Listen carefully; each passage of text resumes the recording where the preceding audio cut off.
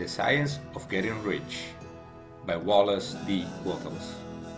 The proven mental program to a life of wealth.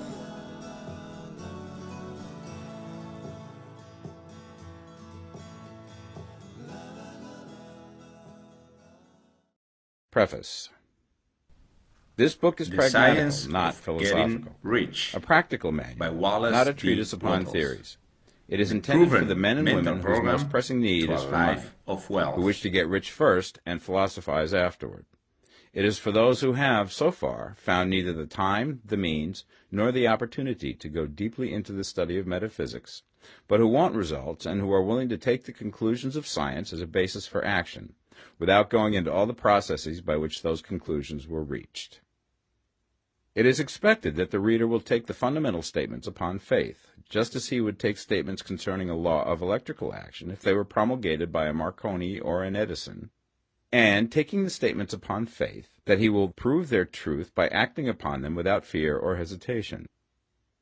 Every man or woman who does this will certainly get rich, for the science herein applied is an exact science, and failure is impossible.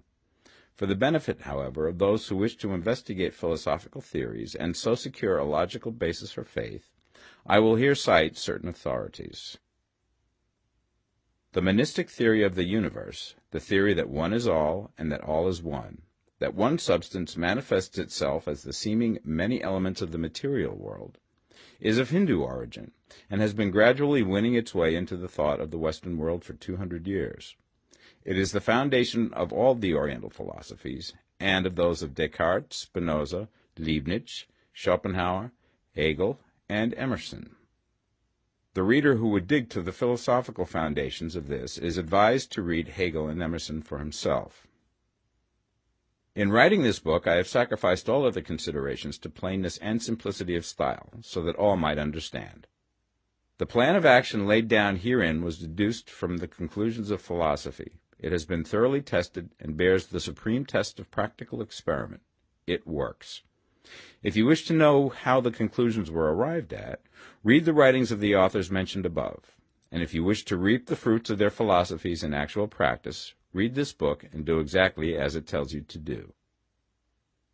The author. Chapter 1. The Right to be Rich. Whatever may be said in praise of poverty, the fact remains that it is not possible to live a really complete or successful life unless one is rich. No man can rise to his greatest possible height in talent or soul development unless he has plenty of money. For to unfold the soul and to develop talent he must have many things to use, and he cannot have these things unless he has money to buy them with. A man develops in mind, soul, and body by making use of these things, and society is so organized that man must have money in order to become the possessor of things. Therefore, the basis of all advancement for man must be the science of getting rich. The object of all life is development, and everything that lives has an inalienable right to all the development it is capable of attaining. Man's right to life means his right to have the free and unrestricted use of all things which may be necessary to his fullest mental, spiritual, and physical unfoldment, or, in other words, his right to be rich. I shall not speak of riches in a figurative way. To be really rich does not mean to be satisfied or contented with a little. No man ought to be satisfied with little if he is capable of using and enjoying more. The purpose of nature is the advancement and unfoldment of life, and every man should have all that can contribute to the power, elegance, beauty, and richness of life. To be content with less is sinful. The man who owns all he wants for the living of all the life he is capable of living is rich, and no man who has not plenty of money can have all he wants. Life has advanced so far and become so complex that even the most ordinary man or woman requires a great amount of wealth in order to live in a manner that even approaches completeness. Every person naturally wants to become all that they are capable of becoming. This desire to realize innate possibilities is inherent in human nature. We cannot help wanting to be all that we can be. Success in life is becoming what you want to be. You can become what you want to be only by making use of things, and you can have the free use of things only as you become rich enough to buy them. To understand the science of getting rich is therefore the most essential of all knowledge. There is nothing wrong in wanting to get rich. The desire for riches is really the desire for a richer, fuller, and more abundant life, and that desire is praiseworthy. The man who does not desire to live more abundantly is abnormal, and so the man who does not desire to have money enough to buy all he wants is abnormal.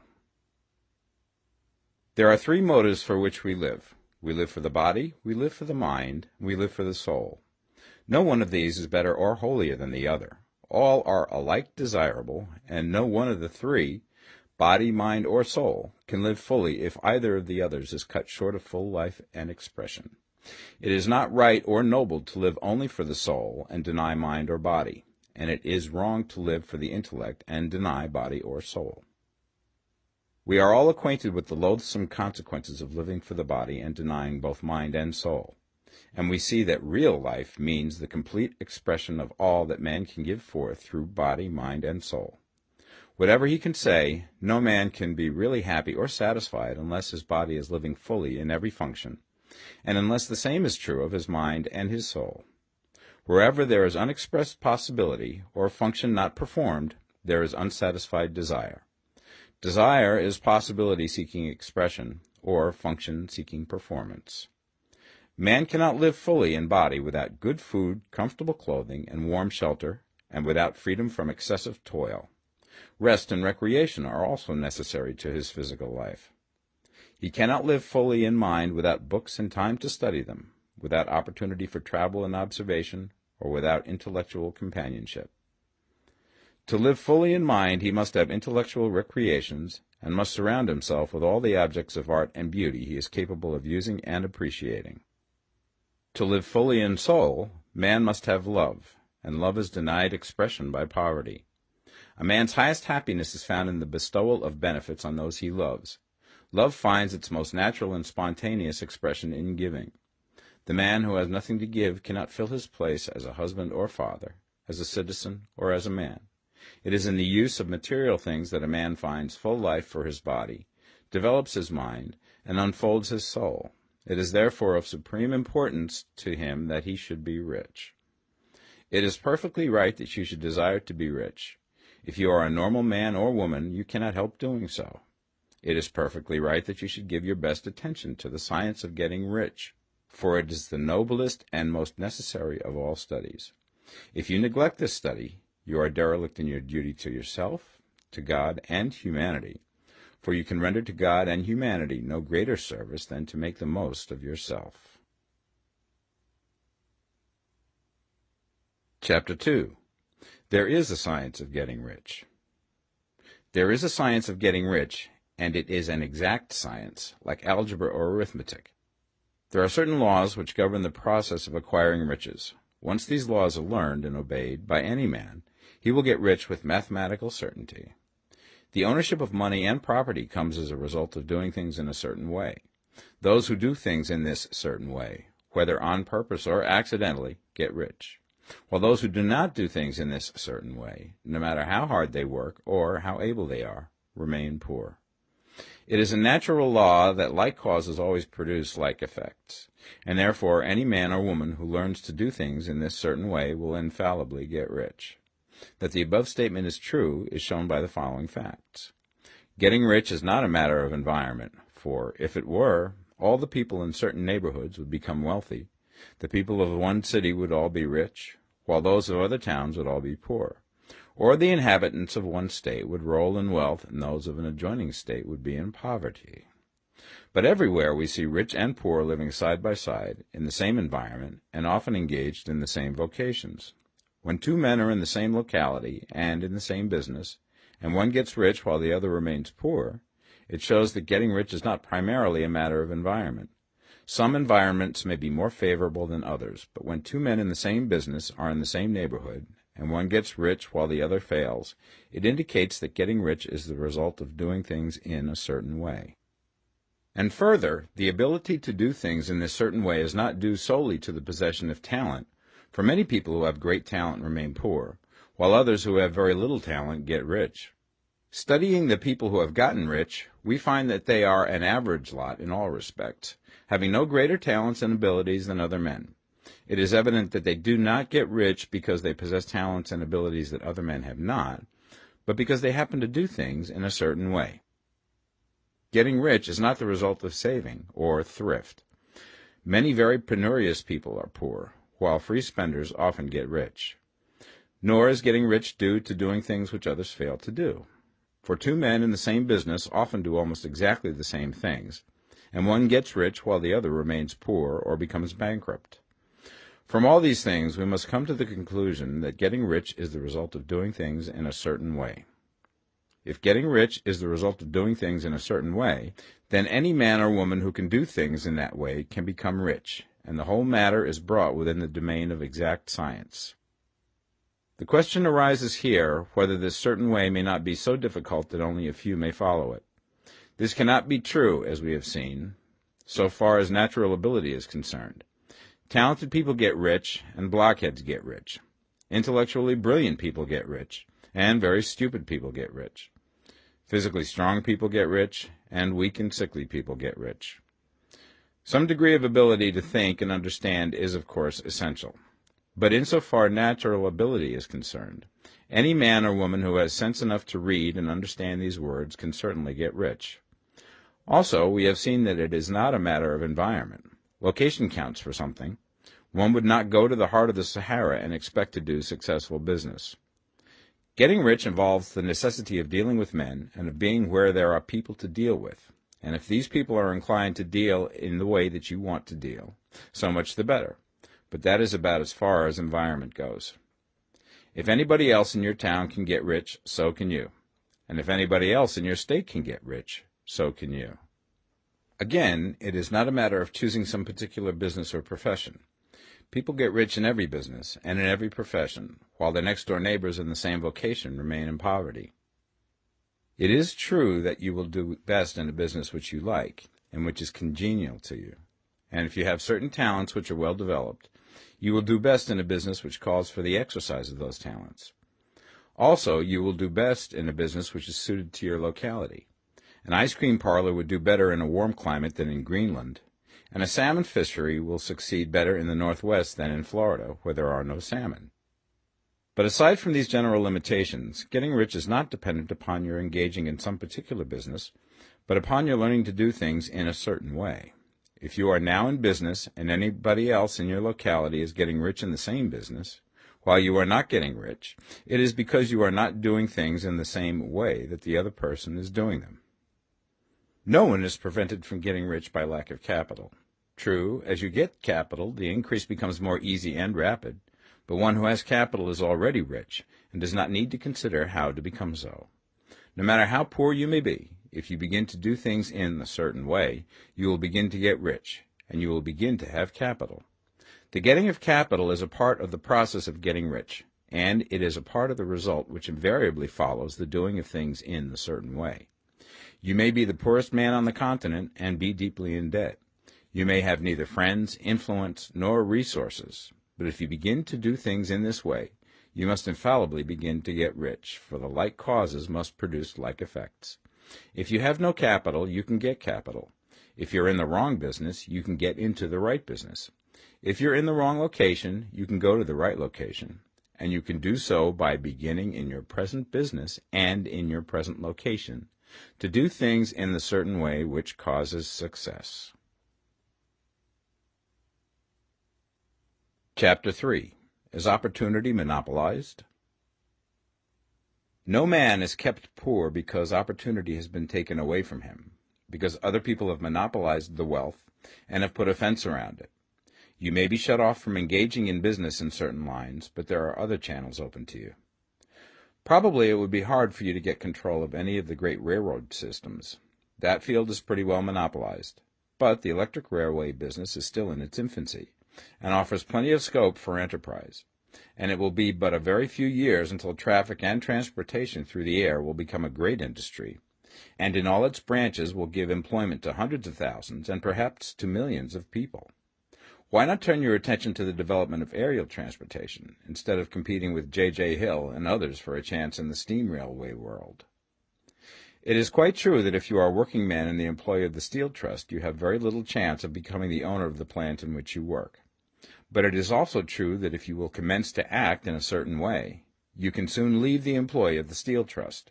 You can buy a farm from 10 to 40 acres and engage in business as a producer of foodstuffs.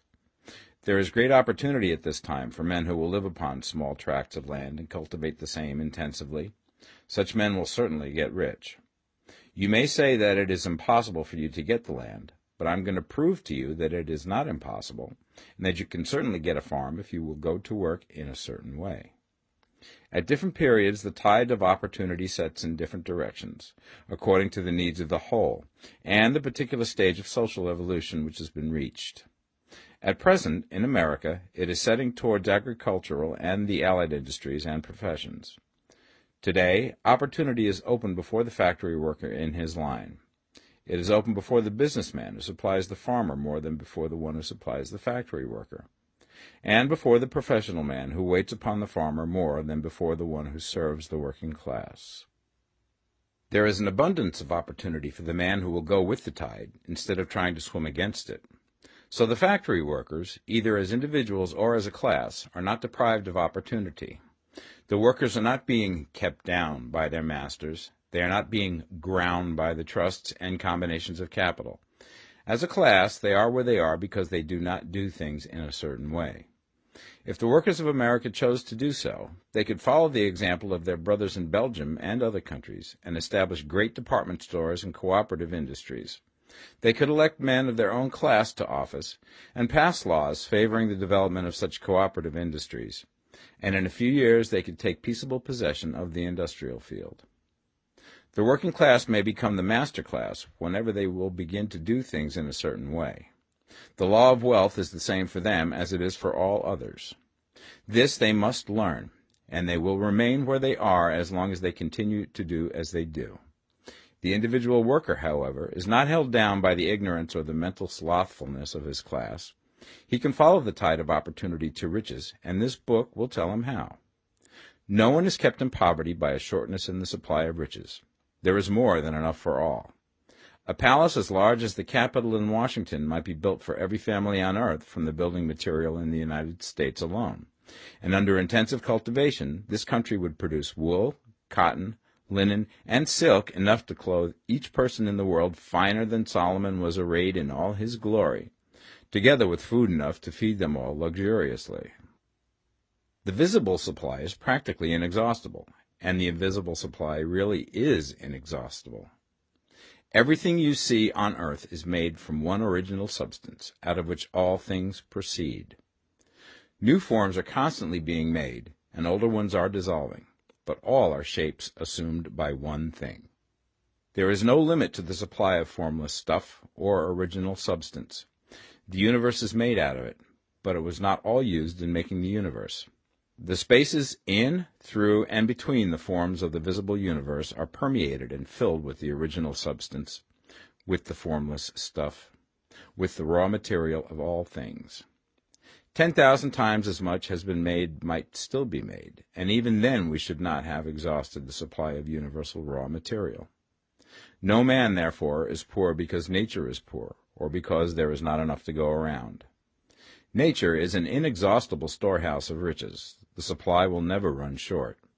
Original substance is alive with creative energy and is constantly producing more forms. When the supply of building material is exhausted, more will be produced. When the soil is exhausted so that foodstuffs and materials for clothing will no longer grow upon it, it will be renewed or more soil will be made.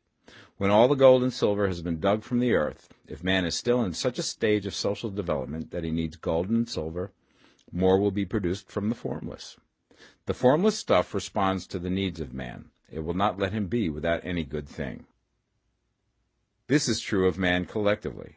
The race as a whole is always abundantly rich, and if individuals are poor, it is because they do not follow the certain way of doing things which makes the individual man rich. The formless stuff is intelligent. It is stuff which thinks. It is alive, and is always impelled towards more life. It is the natural and inherent impulse of life to seek to live more. It is the nature of intelligence to enlarge itself, and of consciousness to seek to extend its boundaries and find fuller expression. The universe of forms has been made by formless living substance. throwing itself into form in order to express itself more fully. The universe is a great living presence, always moving inherently towards more life and fuller functioning. Nature is formed for the advancement of life. Its impelling motive is the increase of life. For this cause, everything which can possibly minister to life is bountifully provided.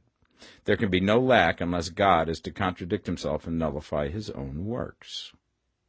You are not kept poor by lack in the supply of riches. It is a fact which I shall demonstrate a little further on, that even the resources of the formless supply are at the command of the man or woman who will act and think in a certain way. Chapter 4. The first principle in the science of getting rich. Thought is the only power which can produce tangible riches from the formless substance. The stuff from which all things are made is a substance which thinks, and a thought of form in this substance produces the form. Original substance moves according to its thoughts. Every form and process you see in nature is the visible expression of a thought in original substance. As the formless stuff thinks of a form, it takes that form. As it thinks of a motion, it makes that motion. That is the way all things were created. We live in a thought world, which is part of a thought universe. The thought of a moving universe extended through formless substance, and the thinking stuff moving according to that thought, took the form of systems of planets and maintains that form. Thinking substance takes the form of its thought and moves according to that thought. Holding the idea of a circling system of suns and worlds, it takes the form of these bodies and moves them as it thinks.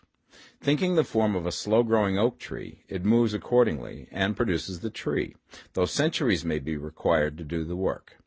In creating, the formless seems to move according to the lines of motion it has established. The thought of an oak tree does not cause the instant formation of a full-grown tree, but it does start in motion the forces which will produce the tree, along established lines of growth. Every thought of form held in thinking substance causes the creation of the form, but always, or at least generally, along lines of growth and action already established. The thought of a house of a certain construction, if it were impressed upon formless substance, might not cause the instant formation of the house, but it would cause the turning of creative energies already working in trade and commerce into such channels as to result in the speedy building of the house. And if there were no existing channels through which the creative energy could work, then the house would be formed directly from primal substance, without waiting for the slow processes of the organic and inorganic world.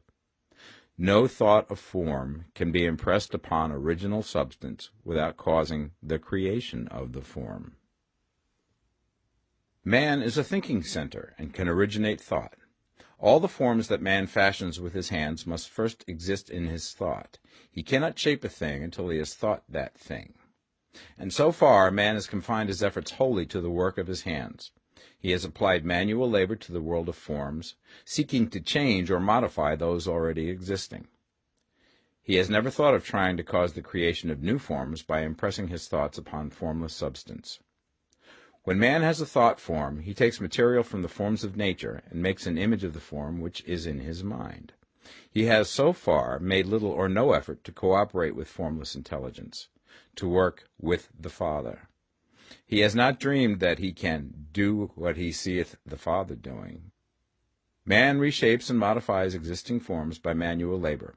He has given no attention to the question whether he may not produce things from formless substance by communicating his thoughts to it. We propose to prove that he may do so, to prove that any man or woman may do so, and to show how. As our first step, we must lay down the three fundamental propositions. First, we assert that there is one original formless stuff, or substance, from which all things are made. All the seemingly many elements are but different presentations of one element. All the many forms found in organic and inorganic nature are but different shapes, made from the same stuff. And this stuff is thinking stuff. A thought held in it produces the form of the thought. Thought, in thinking substance, produces shapes. Man is a thinking center, capable of original thought. If a man can communicate his thought to original thinking substance, he can cause the creation or formation of the thing he thinks about. To summarize this, there is a thinking stuff from which all things are made, and which, in its original state, permeates, penetrates, and fills the interspaces of the universe. A thought in this substance produces the thing that is imaged by the thought. Man can form things in his thought, and, by impressing his thought upon formless substance, can cause the thing he thinks about to be created. It may be asked if I can prove these statements, and without going into details, I answer that I can do so, both by logic and experience. Reasoning back from the phenomena of form and thought, I come to one original thinking substance, and reasoning forward from that thinking substance, I come to man's power to cause the formation of the thing he thinks about. And by experiment, I find the reasoning true, and this is my strongest proof. If one man who reads this book gets rich by doing what it tells him to do, that is evidence in support of my claim. But if every man who does what it tells him to do gets rich, that is proof positive until someone goes through the process and fails. The theory is true until the process fails, and this process will not fail. For every man who does exactly what this book tells him to do will get rich. I have said that men get rich by doing things in a certain way, and in order to do so, men must become able to think in a certain way. A man's way of doing things is the direct result of the way he thinks about things. To do things in a way that you want to do them, you will have to acquire the ability to think the way you want to think. This is the first step towards getting rich. To think what you want to think is to think truth, regardless of appearances.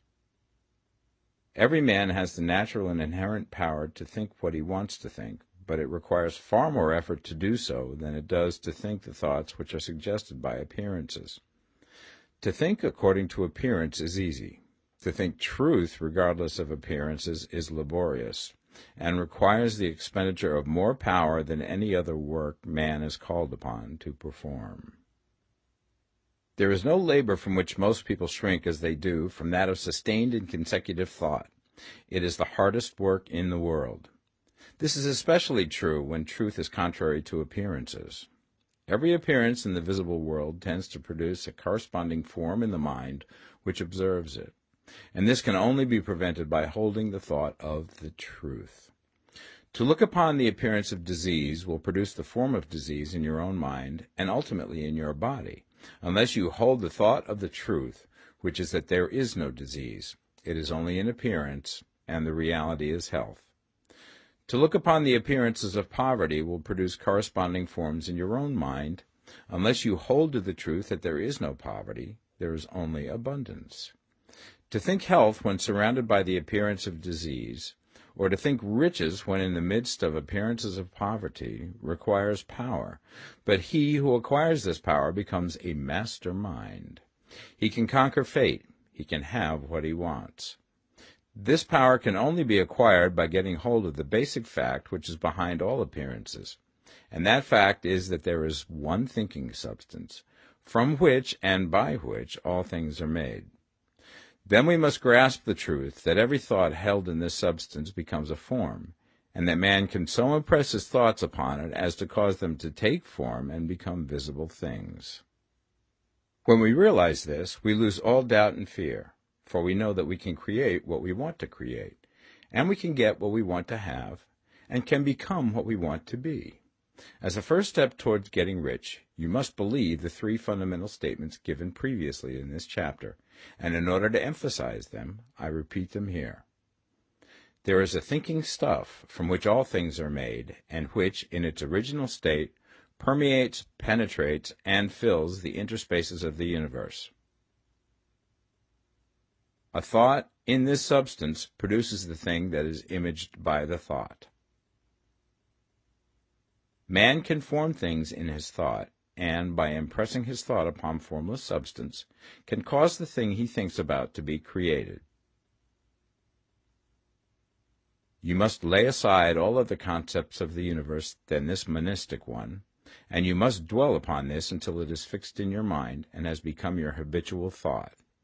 Read these creed statements over and over again.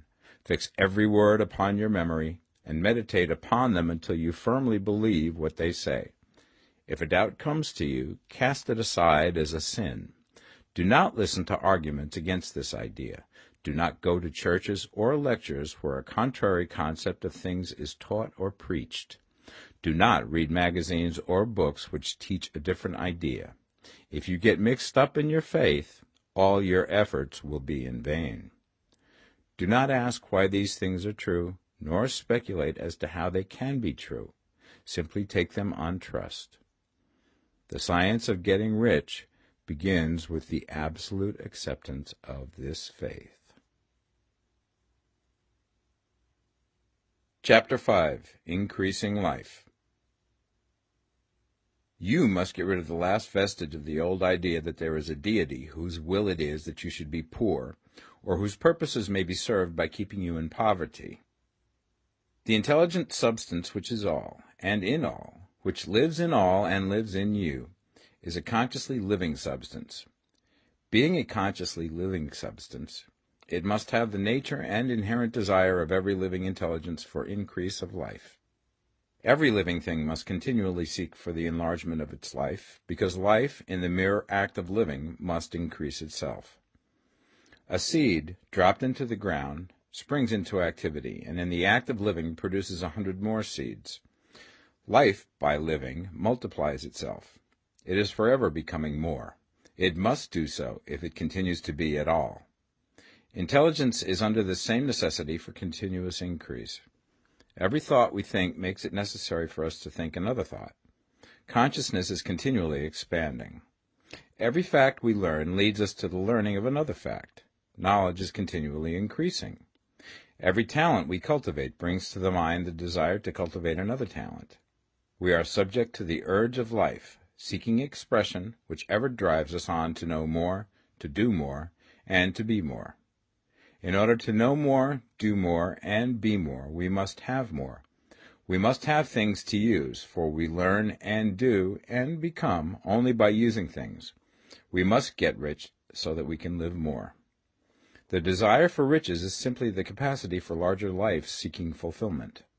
Every desire is the effort of an unexpressed possibility to come into action. It is power seeking to manifest which causes desire. That which makes you want more money is the same as that which makes the plant grow. It is life, seeking fuller expression. The one living substance must be subject to this inherent law of all life. It is permeated with the desire to live more. That is why it is under the necessity of creating things. The one substance desires to live more in you. Hence, it wants you to have all the things you can use. It is the desire of God that you should get rich. He wants you to get rich because he can express himself better through you if you have plenty of things to use in giving him expression. He can live more in you if you have unlimited command of the means of life. The universe desires you to have everything you want to have. Nature is friendly to your plans. Everything is naturally for you. Make up your mind that this is true.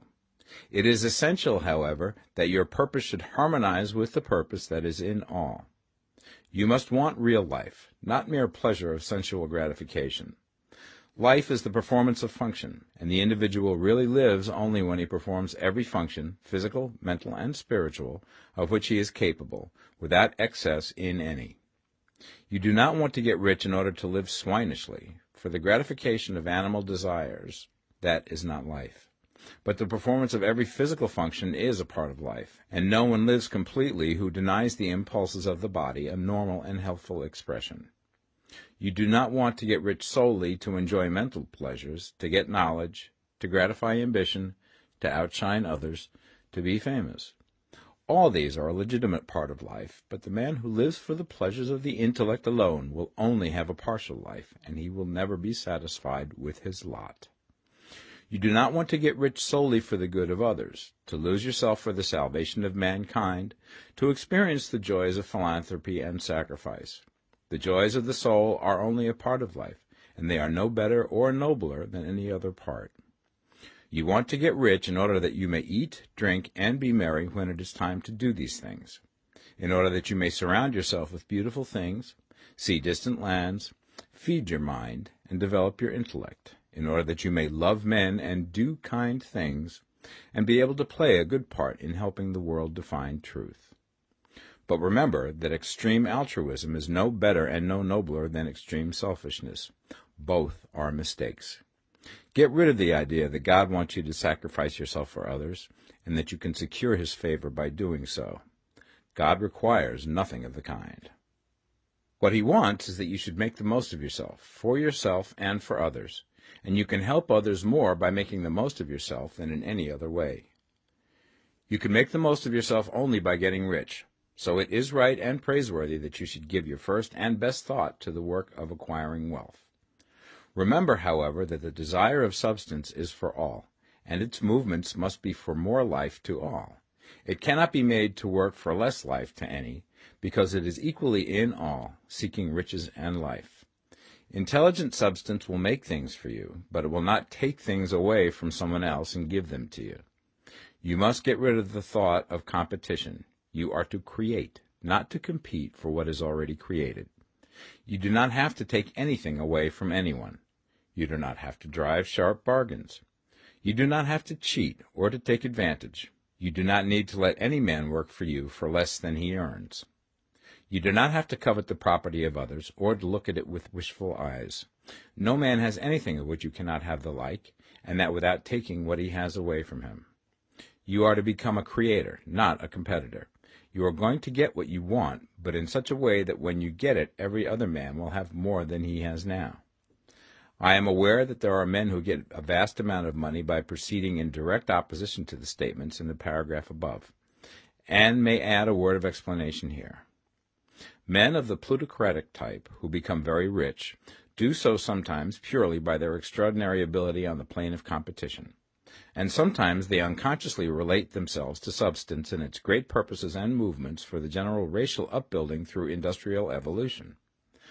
Rockefeller, Carnegie, Morgan, et al. Have been the unconscious agents of the supreme in the necessary work of systematizing and organizing productive industry, and, in the end, their work will contribute immensely towards increased life for all. Their day is nearly over, they have organized production, and will soon be succeeded by the agents of the multitude, who will organize the machinery of distribution. The multimillionaires are like the monster reptiles of the prehistoric eras. They play a necessary part in the evolutionary process, but the same power which produced them will dispose of them, and it is well to bear in mind that they have never been really rich. A record of the private lives of most of this class will show that they have really been the most abject and wretched of the poor. Riches secured on the competitive plane are never satisfactory and permanent. They are yours today and another's tomorrow. Remember, if you are to become rich in a scientific and certain way, you must rise entirely out of the competitive thought. You must never think for a moment that the supply is limited. Just as soon as you begin to think that all the money is being cornered and controlled by bankers and others, and that you must exert yourself to get laws passed to stop this process, and so on, in that moment you drop into the competitive mind, and your power to cause creation is gone for the time being. And what is worse, you will probably arrest the creative movements you have already instituted. Know that there are countless millions of dollars worth of gold in the mountains of the earth, not yet brought to light, and know that if there were not, more would be created from thinking substance to supply your needs. Know that the money you need will come, even if it is necessary for 1,000 men to be led to the discovery of new gold mines tomorrow. Never look at the visible supply.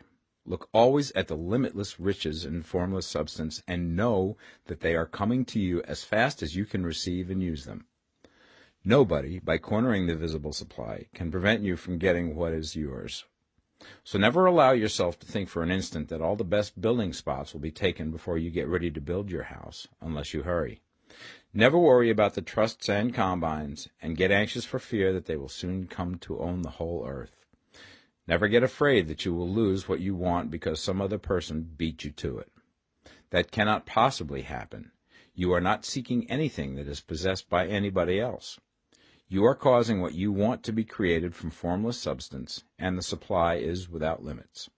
Stick to the formulated statement. There is a thinking stuff from which all things are made, and which, in its original state, permeates, penetrates, and fills the interspaces of the universe. A thought in this substance produces the thing that is imaged by the thought. Man can form things in his thought, and by impressing his thought upon formless substance, can cause the thing he thinks about to be created. Chapter 6. How Riches Come to You. When I say that you do not have to drive sharp bargains, I do not mean that you do not have to drive any bargains at all, or that you are above the necessity for having any dealings with your fellow men. I mean that you will not need to deal with them unfairly. You do not have to get something for nothing, but can give to every man more than you take from him. You cannot give every man more in cash market value than you take from him, but you can give him more in use value than the cash value of the thing you take from him. The paper, ink, and other material in this book may not be worth the money you pay for it, but if the ideas suggested by it bring you thousands of dollars, you have not been wronged by those who sold it to you. They have given you a great use value for a small cash value. Let us suppose that I own a picture by one of the great artists, which in any civilized community is worth thousands of dollars. I take it to Baffin Ray, and by salesmanship induce an Eskimo to give a bundle of furs worth $500 for it. I have really wronged him, for he has no use for the picture. It has no value to him. It will not add to his life. But suppose I give him a gun worth $50 for his furs. Then he has made a good bargain. He has use for the gun. It will get him many more furs and much food. It will add to his life in every way. It will make him rich. When you rise from the competitive to the creative plane, you can scan your business transactions very strictly, and if you are selling any man anything which does not add more to his life than the thing he gives you in exchange, you can afford to stop it. You do not have to beat anybody in business, and if you are in a business which does beat people, get out of it at once. Give every man more in use value than you take from him in cash value. Then you are adding to the life of the world by every business transaction. If you have people working for you, you must take from them more in cash value than you pay them in wages. But you can so organize your business that it will be filled with the principle of advancement, and so that each employee who wishes to do so may advance a little every day. You can make your business do for your employees what this book is doing for you. You can so conduct your business that it will be a sort of ladder, by which every employee who will take the trouble may climb to riches himself, and, given the opportunity, if he will not do so, it is not your fault. And finally, because you are to cause the creation of your riches from formless substance which permeates all your environment, it does not follow that they are to take shape from the atmosphere and come into being before your eyes. If you want a sewing machine, for instance, I do not mean to tell you that you are to impress the thought of a sewing machine on thinking substance until the machine is formed without hands, in the room where you sit or elsewhere.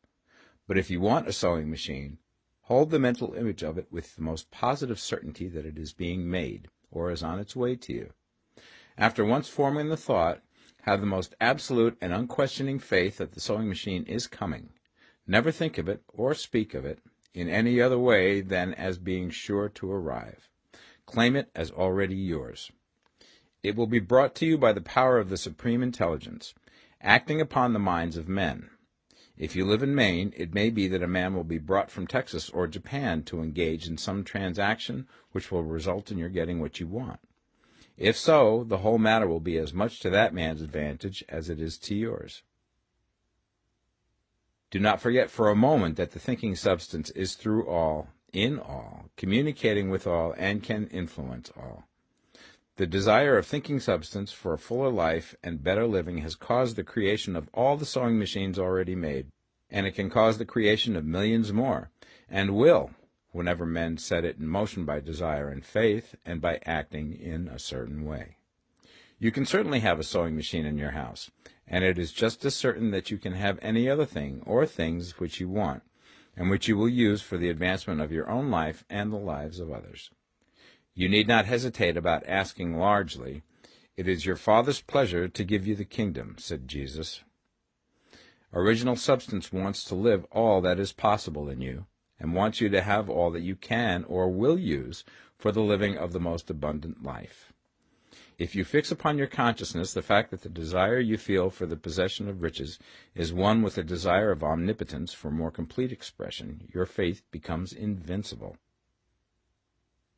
Once I saw a little boy sitting at a piano, and vainly tried to bring harmony out of the keys, and I saw that he was grieved and provoked by his inability to play real music. I asked him the cause of his vexation, and he answered, I can feel the music in me, but I can't make my hands go right. The music in him was the urge of original substance, containing all the possibilities of all life.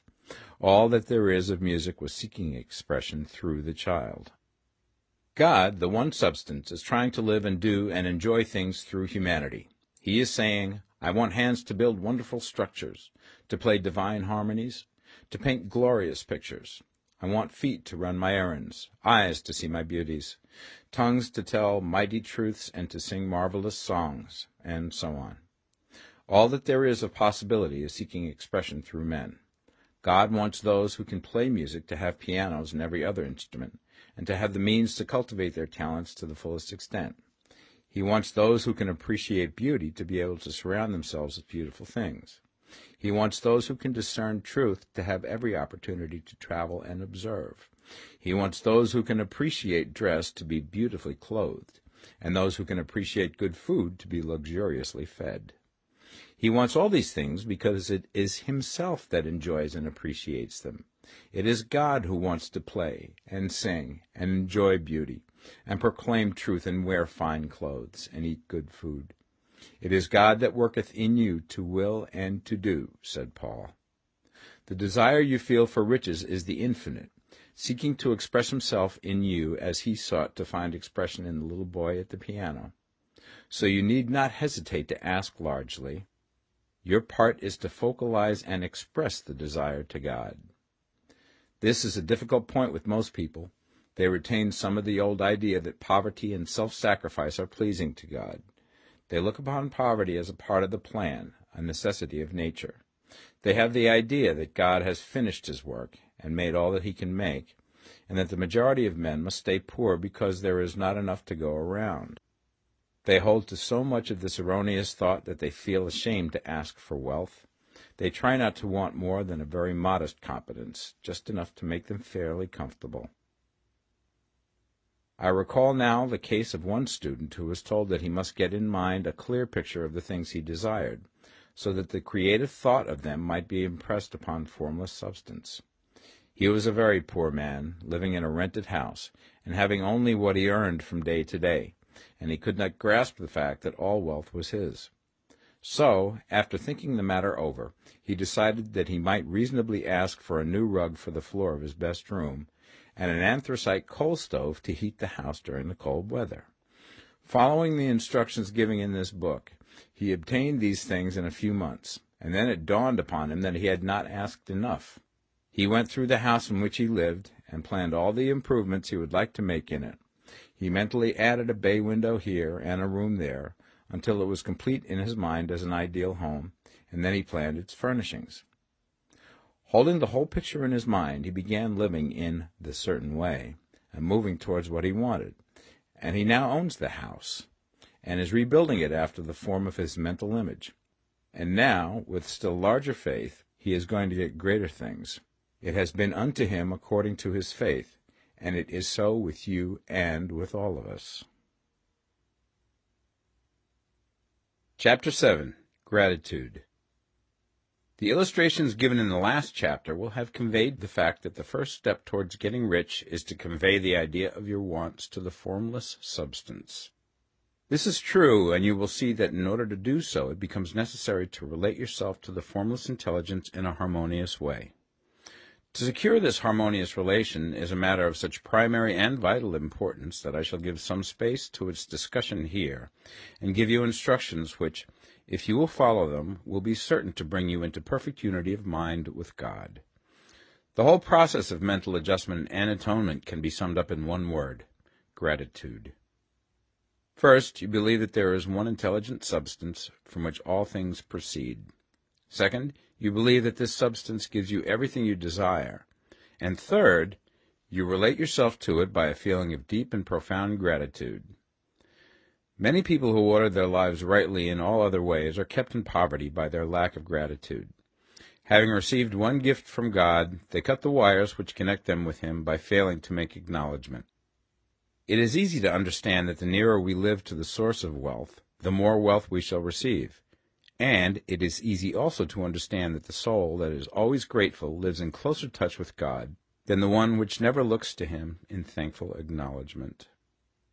The more gratefully we fix our minds on the Supreme when good things come to us, the more good things we will receive, and the more rapidly they will come.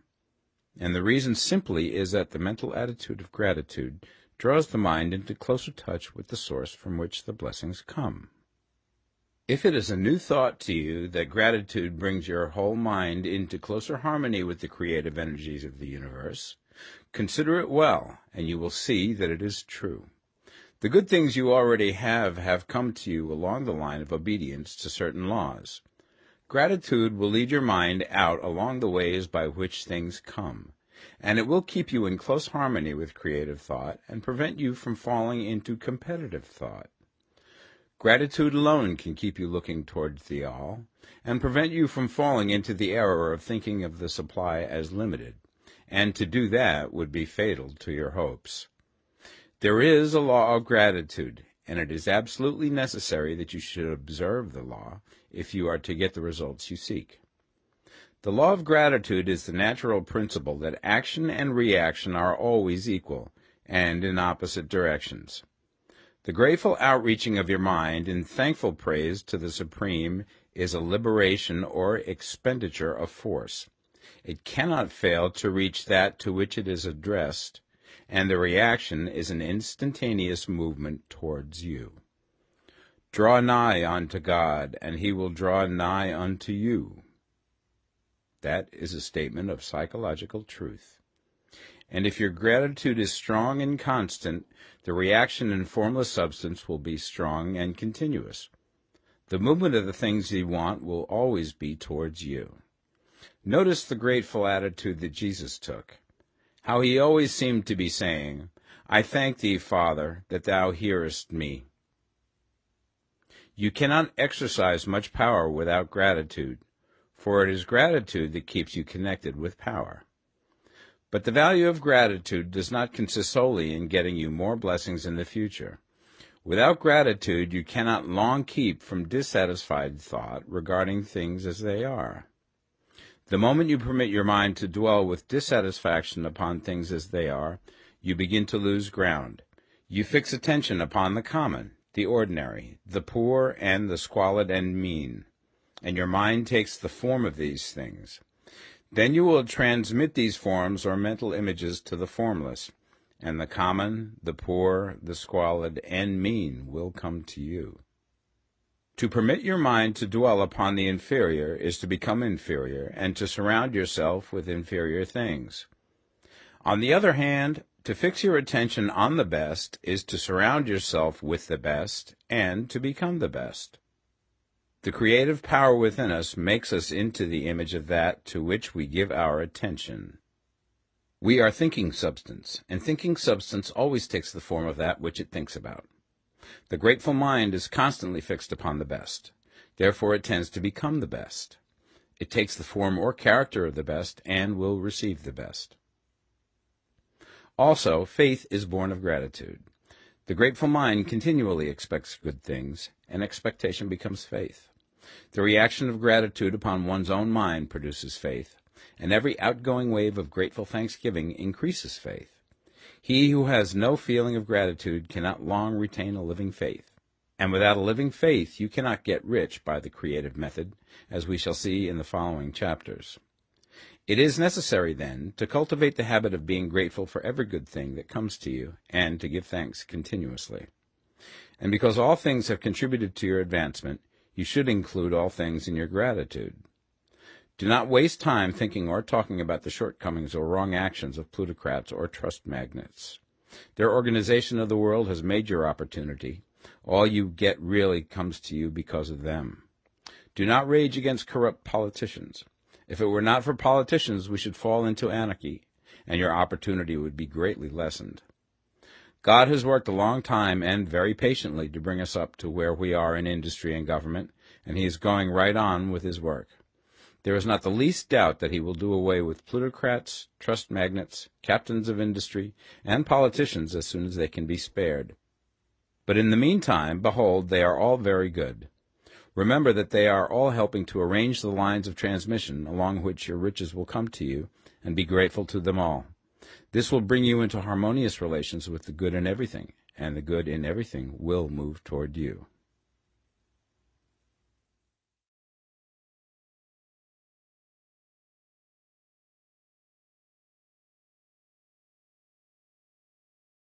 The Science of Getting Rich, Part 2. Chapter 8. Thinking in the Certain Way. You must form a clear and definite mental picture of what you want. You cannot transmit an idea unless you have it yourself.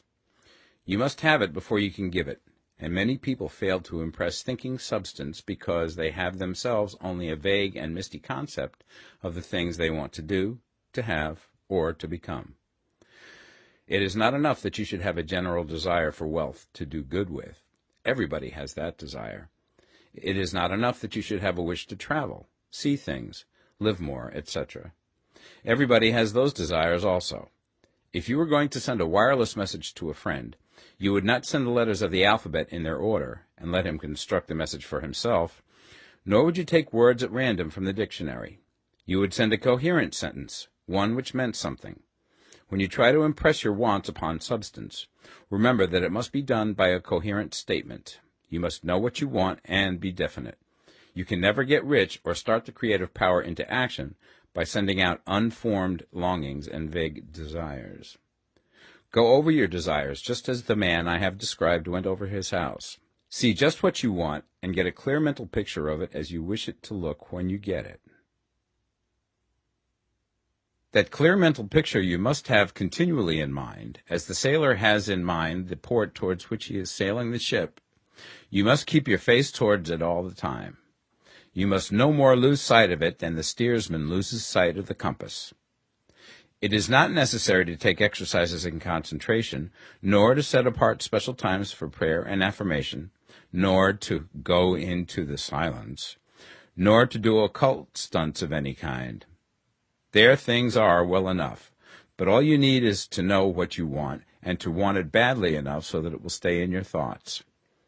Spend as much of your leisure time as you can in contemplating your picture, but no one needs to take exercises to concentrate his mind on a thing which he really wants. It is the things you do not really care about which require effort to fix your attention upon them. And unless you really want to get rich, so that the desire is strong enough to hold your thoughts directly to the purpose, as the magnetic pole holds the needle of the compass, it will hardly be worthwhile for you to try to carry out the instructions given in this book. The methods herein set forth are for people whose desire for riches is strong enough to overcome mental laziness and the love of ease, and make them work. The more clear and definite you make your pictures then, and the more you dwell upon it, bringing out all of its delightful details, the stronger your desire will be, and the stronger your desire, the easier it will be to hold your mind fixed upon the picture of what you want. Something more is necessary, however, than merely to see the picture clearly. If that is all you do, you are only a dreamer, and will have little or no power for accomplishment. Behind your clear vision must be the purpose to realize it, to bring it out in tangible expression. And behind this purpose must be an invincible and unwavering faith that the thing is already yours, that it is at hand, and you have only to take possession of it. Live in the new house mentally until it takes form around you physically. In the mental realm, enter at once into full enjoyment of the things you want. Whatsoever things ye ask for when ye pray, believe that ye receive them, and ye shall have them, said Jesus. See the things you want as if they were actually around you all the time. See yourself as owning and using them. Make use of them in imagination, just as you will use them when they are your tangible possessions. Dwell upon your mental picture until it is clear and distinct, and then take the mental attitude of ownership towards everything in that picture. Take possession of it in mind, in the full faith that it is actually yours. Hold to this mental ownership. Do not waver for an instant in the faith that it is real. And remember what was said in the preceding chapter about gratitude. Be as thankful for it all the time as you expect to be when it has taken form. The man who can sincerely thank God for the things which as yet he owns only in imagination has real faith. He will get rich. He will cause the creation of whatsoever he wants. You do not need to pray repeatedly for things you want. It is not necessary to tell God about it every day. Use not vain repetitions as the heathens do, said Jesus to his pupils. For your Father knoweth that ye have need of these things before ye ask him. Your part is to intelligently formulate your desires for the things which make for a larger life, and to get these desires arranged into a coherent whole, and then to impress this whole desire upon the formless substance, which has the power and the will to bring you what you want. You do not make this impression by repeating strings of words. You make it by holding the vision with unshakable purpose to attain it, and with steadfast faith that you do attain it.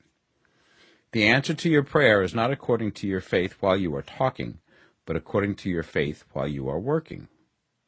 You cannot impress the mind of God by having a special Sabbath day set apart to tell him what you want, and then forgetting him during the rest of the week. You cannot impress him by having special hours to go into your closet and pray, if you then dismiss the matter from your mind until the hour of prayer comes again.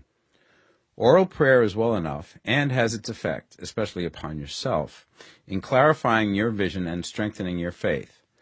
But it is not your oral petitions which get you what you want. In order to get rich, you do not need a sweet hour of prayer. You need to pray without ceasing. And by prayer I mean holding steadily to your vision, with the purpose to cause its creation into solid form, and the faith that you are doing so. Believe that ye receive them. The whole matter turns on receiving, once you have clearly formed your vision. When you have formed it, it is well to make an oral statement, addressing the Supreme in reverent prayer, and from that moment you must, in mind, receive what you ask for. Live in the new house, wear the fine clothes, ride in the automobile, go on the journey, and confidently plan for greater journeys. Think and speak of all things you have asked for in terms of actual present ownership. Imagine an environment and a financial condition exactly as you want them, and live all the time in that imaginary environment and financial condition. Mind, however, that you do not do this as a mere dreamer and castle builder. Hold to the faith that the imaginary is being realized, and to the purpose to realize it. Remember that it is faith and purpose in the use of imagination which makes the difference between the scientist and the dreamer.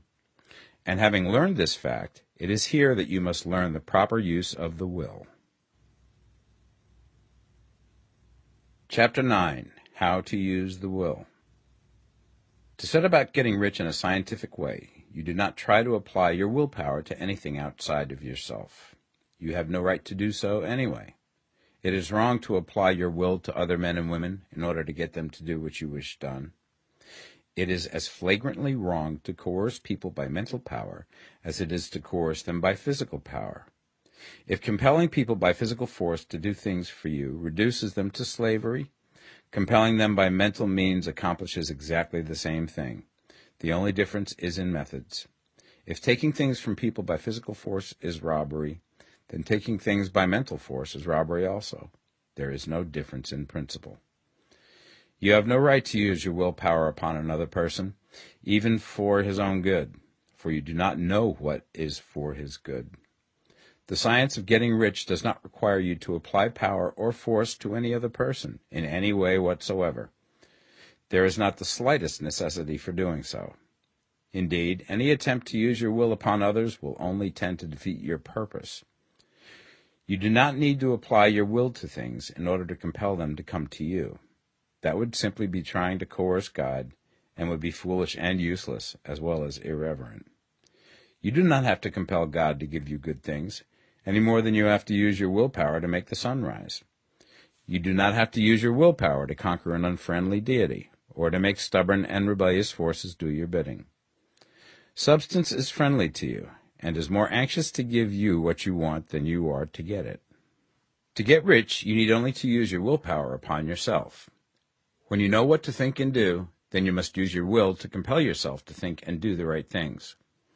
That is the legitimate use of the will in getting what you want, to use it in holding yourself to the right course. Use your will to keep yourself thinking and acting in the certain way. Do not try to project your will or thoughts or your mind out into space to act on things or people. Keep your mind at home. It can accomplish more there than elsewhere. Use your mind to form a mental image of what you want, and to hold that vision with faith and purpose, and use your will to keep your mind working in the right way. The more steady and continuous your faith and purpose, the more rapidly you will get rich, because you will make only positive impressions upon substance, and you will not neutralize or offset them by negative impressions. The picture of your desires, held with faith and purpose, is taken up by the formless, and permeates it to great distances throughout the universe, for all I know. As this impression spreads, all things are set moving towards its realizations. Every living thing, every inanimate thing, and the things yet uncreated, are stirred towards bringing into being that which you want. All forces begin to be exerted in that direction. All things begin to move towards you. The minds of people everywhere are influenced towards doing the things necessary to the fulfilling of your desires, and they work for you unconsciously. But you can check all this by starting a negative impression in the formless substance. Doubt or unbelief is as certain to start a movement away from you as faith and purpose are to start one toward you. It is by not understanding this that most people who try to make use of mental science in getting rich make their failure. Every hour and moment you spend in giving heeds to doubts and fears. Every hour you spend in worry, every hour in which your soul is possessed by unbelief, sets a current away from you in the whole domain of intelligent substance. All the promises are unto them that believe, and unto them only. Notice how insistent Jesus was upon this point of belief, and now you know the reason why. Since belief is all important, it behooves you to guard your thoughts, and as your beliefs will be shaped to a very great extent by the things you observe and think about, it is important that you should command your attention.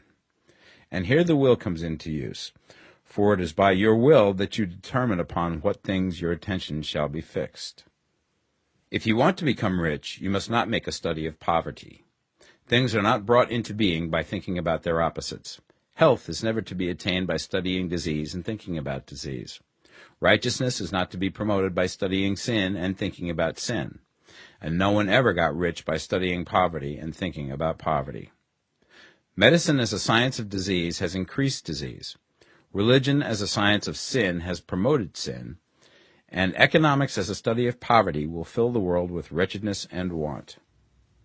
Do not talk about poverty. Do not investigate it or concern yourself with it. Never mind what its causes are. You have nothing to do with them. What concerns you is the cure. Do not spend your time in charitable work or charity movements. All charity only tends to perpetuate the wretchedness it aims to eradicate. I do not say that you should be hard-hearted or unkind and refuse to hear the cry of need, but you must not try to eradicate poverty in any of the conventional ways.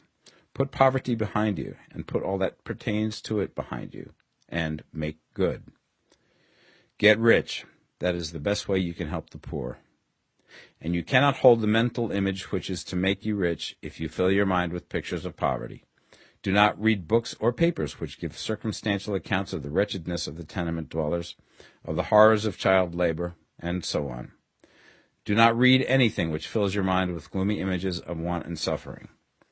You cannot help the poor in the least by knowing about these things, and the widespread knowledge of them does not tend at all to do away with poverty. What tends to do away with poverty is not getting the pictures of poverty into your mind, but getting pictures of wealth into the minds of the poor. You are not deserting the poor in their misery when you refuse to allow your mind to be filled with pictures of that misery. Poverty can be done away with, not by increasing the number of well-to-do people who think about poverty, but by increasing the number of poor people who purpose with faith to get rich. The poor do not need charity, they need inspiration. Charity only sends them a loaf of bread to keep them alive in their wretchedness, or give them an entertainment to make them forget for an hour or two. But inspiration will cause them to rise out of their misery. If you want to help the poor, demonstrate to them that they can become rich. Prove it by getting rich yourself.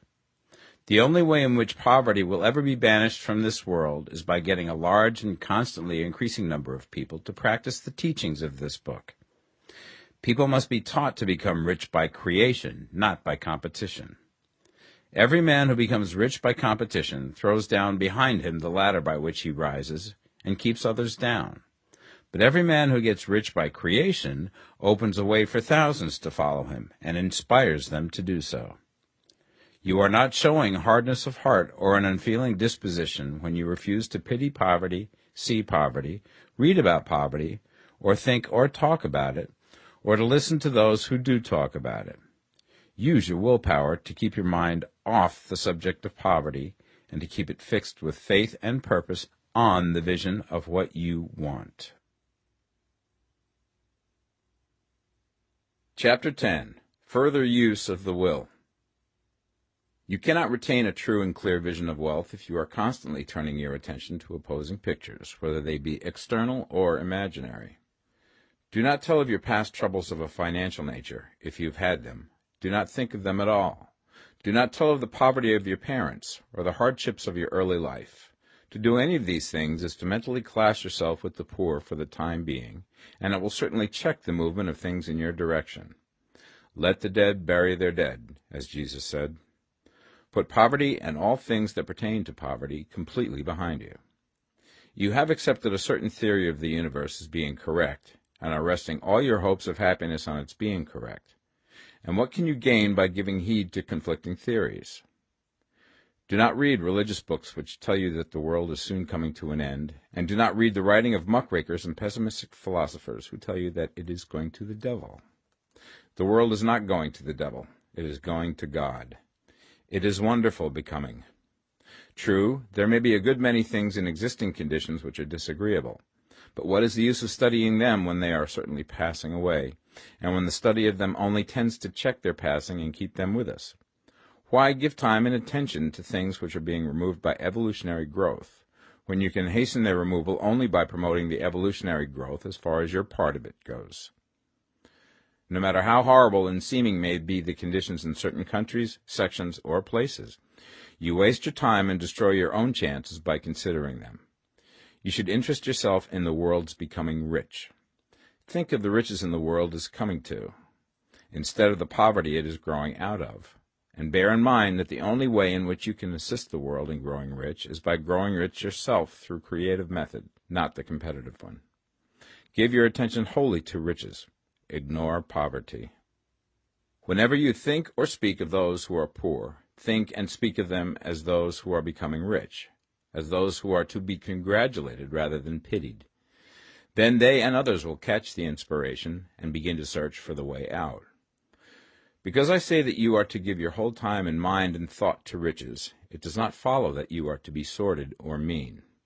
To become really rich is the noblest aim you can have in life, for it includes everything else. On the competitive plane, the struggle to get rich is a godless scramble for power over other men. But when we come into the creative mind, all this is changed. All that is possible in the way of greatness and soul unfoldment, of service and lofty endeavor, comes by way of getting rich. All is made possible by the use of things. If you lack for physical health, you will find that the attainment of it is conditional on you getting rich. Only those who are emancipated from financial worry and who have the means to live a carefree existence and follow hygienic practices can have and retain health. Moral and spiritual greatness is possible only to those who are above the competitive battle for existence, and only those who are becoming rich on the plane of creative thought are free from the degrading influences of competition. If your heart is set on domestic happiness, remember that love flourishes best when there is refinement, a high level of thought, and freedom from corrupting influences.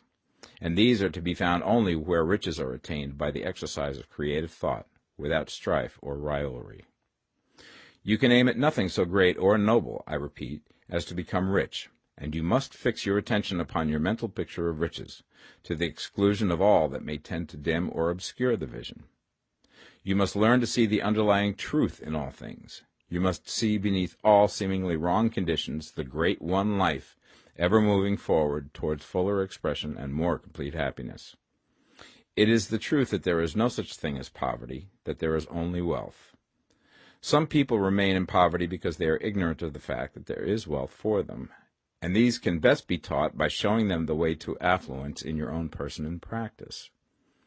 Others are poor because, while they feel that there is a way out, they are too intellectually indolent to put forth the mental effort necessary to find that way and by travel it. Others still are poor because, While they have some notion of science, they have become so swamped and lost in the maze of metaphysical and occult theories that they do not know which road to take. They try a mixture of many systems and fail in all. For these, again, the very best thing to do is to show the right way in your own person and practice. An ounce of doing things is worth a pound of theorizing. The very best thing you can do for the whole world is to make the most of yourself. You can serve God and man in no more effective way than by getting rich. That is, if you get rich by the creative method and not by the competitive one. Another thing. We assert that this book gives in detail the principles of the science of getting rich. And if that is true, you do not need to read any other book upon the subject. This may sound narrow and egotistical, but consider. There is no more scientific method of computation in mathematics than by addition, subtraction, multiplication, and division. No other method is possible. There can be but one shortest distance between 2 points. There is only one way to think scientifically, and that is to think in the way that leads by the most direct and simple route to the goal. No man has yet formulated a briefer or less complex system than the one set forth herein. It has been stripped of all non-essentials. When you commence on this, lay all others aside. Put them out of your mind altogether. Read this book every day. Keep it with you. Commit it to memory, and do not think about other systems and theories. If you do, you will begin to have doubts, and to be uncertain and wavering in your thought, and then you will begin to make failures. After you have made good and become rich, you may study other systems as much as you please. But until you are quite sure that you have gained what you want, do not read anything on this line but this book, unless it be the authors mentioned in the preface. And read only the most optimistic comments on the world's news, those in harmony with your picture. Also, postpone your investigations into the occult. Do not dabble in theosophy, spiritualism, or kindred studies.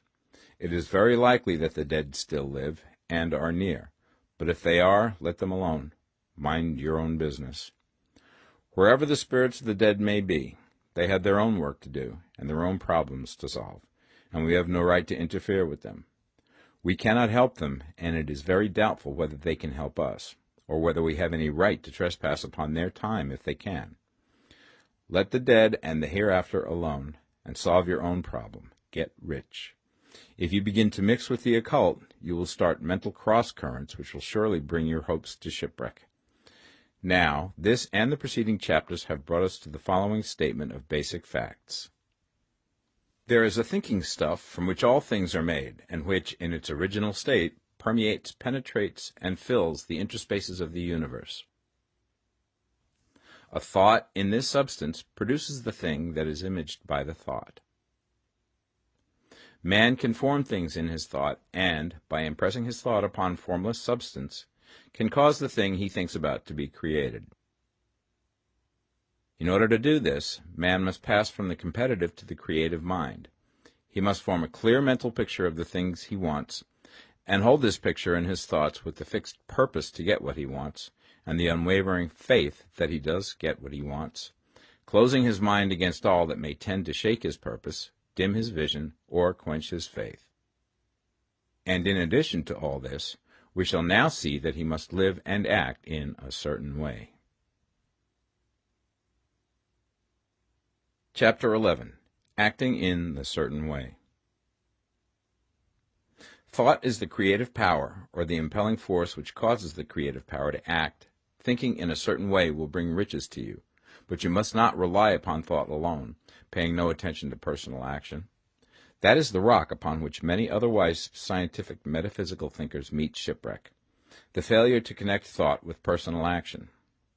We have not yet reached the stage of development, even supposing such a stage to be possible, in which man can create directly from formless substance without nature's processes or the work of human hands. Man must not only think, but his personal action must supplement his thought.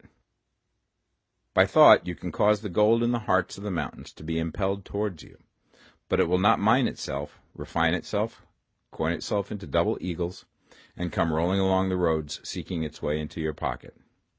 Under the impelling power of the Supreme Spirit, men's affairs will be so ordered that someone will be led to mine the gold for you. Other men's business transactions will be so directed that the gold will be brought toward you, and you must so arrange your own business affairs that you may be able to receive it when it comes to you. Your thought makes all things, animate and inanimate, work to bring you what you want, but your personal activity must be such that you can rightly receive what you want when it reaches you. You are not to take it as charity, nor to steal it. You must give every man more in use value than he gives you in cash value. The scientific use of thought consists in forming a clear and distinct mental image of what you want, in holding fast to the purpose to get what you want, and in realizing with grateful faith that you do get what you want. Do not try to project your thought in any mysterious or occult way, with the idea of having it go out and do things for you. That is a wasted effort and will weaken your power to think with sanity. The action of thought in getting rich is fully explained in the preceding chapters. Your faith and purpose positively impress your vision upon formless substance, which has the same desire for more life that you have. And this vision, received from you, sets all the creative forces at work in and through their regular channels of action, but directed towards you. It is not your part to guide or supervise the creative process. All you have to do with that is to retain your vision, stick to your purpose, and maintain your faith and gratitude.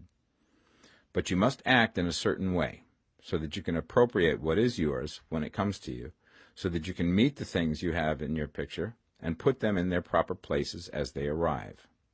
You can really see the truth of this.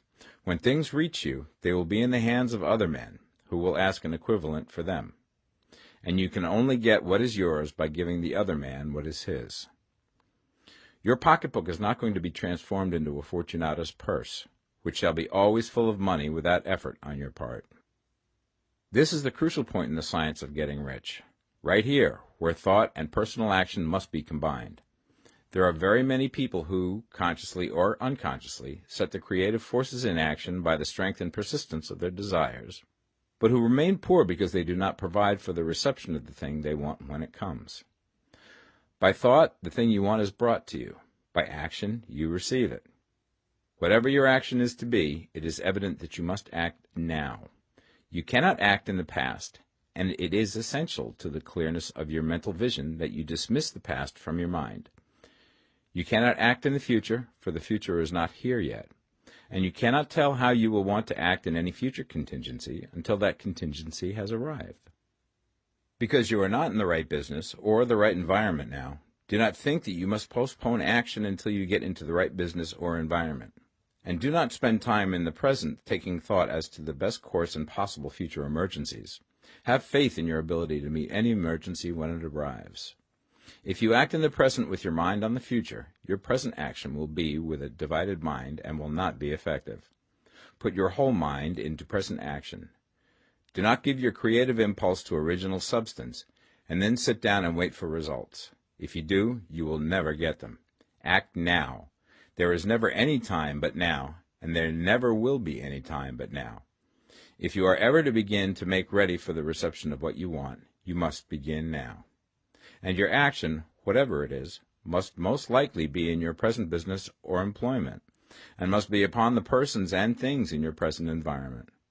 You cannot act where you are not, you cannot act where you have been, and you cannot act where you are going to be. You can act only where you are. Do not bother as to whether yesterday's work was well done or ill done. Do today's work well. Do not try to do tomorrow's work now. There will be plenty of time to do that when you get to it. Do not try, by occult or mystical means, to act on people or things that are out of your reach. Do not wait for a change of environment. Before you act, get a change of environment by action. You can so act upon the environment in which you are now as to cause yourself to be transferred to a better environment. Hold with faith and purpose the vision of yourself in the better environment, but act upon your present environment with all your heart and with all your strength and with all your mind. Do not spend any time in daydreaming or castle building. Hold to the one vision of what you want and act now. Do not cast about seeking some new thing to do, or some strange, unusual, or remarkable action to perform as a first step towards getting rich. It is probable that your actions, at least for some time to come, will be those you have been performing for some time past, but you are to begin now to perform these actions in a certain way, which will surely make you rich. If you are engaged in some business and feel that it is not the right one for you, do not wait until you get into the right business before you begin to act. Do not feel discouraged or sit down and lament because you are misplaced. No man was ever so misplaced that he could not find the right place, and no man ever became so involved in the wrong business but that he could get into the right business. Hold the vision of yourself in the right business, with the purpose to get into it, and the faith that you will get into it, and are getting into it, but act in your present business. Use your present business as the means of getting a better one, and use your present environment as the means of getting into a better one. Your vision of the right business, if held with faith and purpose, will cause the Supreme to move the right business towards you, and your action, if performed in a certain way, will cause you to move towards the business. If you are an employee or wage earner and feel that you must change places in order to get what you want, do not project your thought into space and rely upon it to get you another job. It will probably fail to do so. Hold the vision of yourself in the job you want, while you act with faith and purpose on the job you have, and you will certainly get the job you want. Your vision and faith will set the creative force in motion to bring it toward you, and your action will cause the forces in your own environment to move you toward the place you want. In closing this chapter, we will add another statement to our syllabus. There is a thinking stuff from which all things are made, and which, in its original state, permeates, penetrates, and fills the interspaces of the universe. A thought in this substance produces the thing that is imaged by the thought. Man can form things in his thought, and, by impressing his thought upon formless substance, can cause the thing he thinks about to be created. In order to do this, man must pass from the competitive to the creative mind. He must form a clear mental picture of the thing he wants, and hold this picture in his thoughts with the fixed purpose to get what he wants, and the unwavering faith that he does get what he wants, closing his mind to all that may tend to shake his purpose, dim his vision, or quench his faith. That he may receive what he wants when it comes, man must act now upon the people and things in his present environment.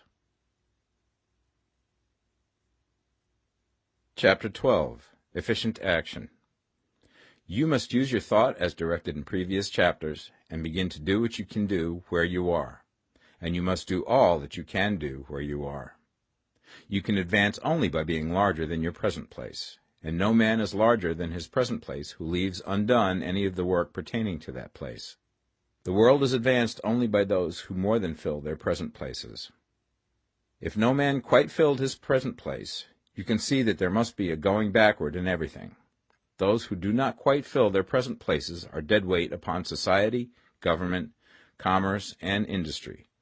They must be carried along by others at a great expense. The progress of the world is retarded only by those who do not fill the places they are holding. They belong to a former age and a lower stage or plane of life, and their tendency is towards degeneration. No society could advance if every man was smaller than his place. Social evolution is guided by the law of physical and mental evolution. In the animal world, evolution is caused by excess of life. When an organism has more life than can be expressed in the function of its own plane, it develops the organs of a higher plane, and a new species is originated. There never would have been new species had there not been organisms which more than filled their places. The law is exactly the same for you. Your getting rich depends upon your applying this principle to your own affairs. Every day is either a successful day or a day of failure, and it is the successful days which get you what you want. If every day is a failure, you can never get rich, while if every day is a success, you cannot fail to get rich. If there is something that may be done today, and you do not do it, you have failed in so far as that thing is concerned, and the consequences may be more disastrous than you imagine. You cannot foresee the results of even the most trivial act. You do not know the workings of all the forces that have been set moving in your behalf. Much may be depending on your doing some simple act. It may be the very thing which is to open the door of opportunity to very great possibilities. You can never know all the combinations which Supreme Intelligence is making for you in the world of things and of human affairs. Your neglect or failure to do some small thing may cause a long delay in getting what you want.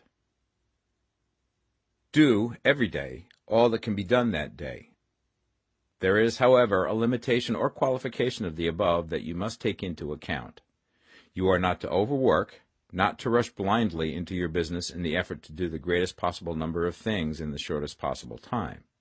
You are not to try to do tomorrow's work today, nor to do a week's work in a day. It is really not the number of things you do, but the efficiency of each separate action that counts. Every act is, in itself, either a success or a failure. Every act is, in itself, either effective or inefficient. Every inefficient act is a failure, and if you spend your life in doing inefficient acts, your whole life will be a failure. The more things you do, the worse for you if all your acts are inefficient ones. On the other hand, every efficient act is a success in itself, and if every act of your life is an efficient one, your whole life must be a success.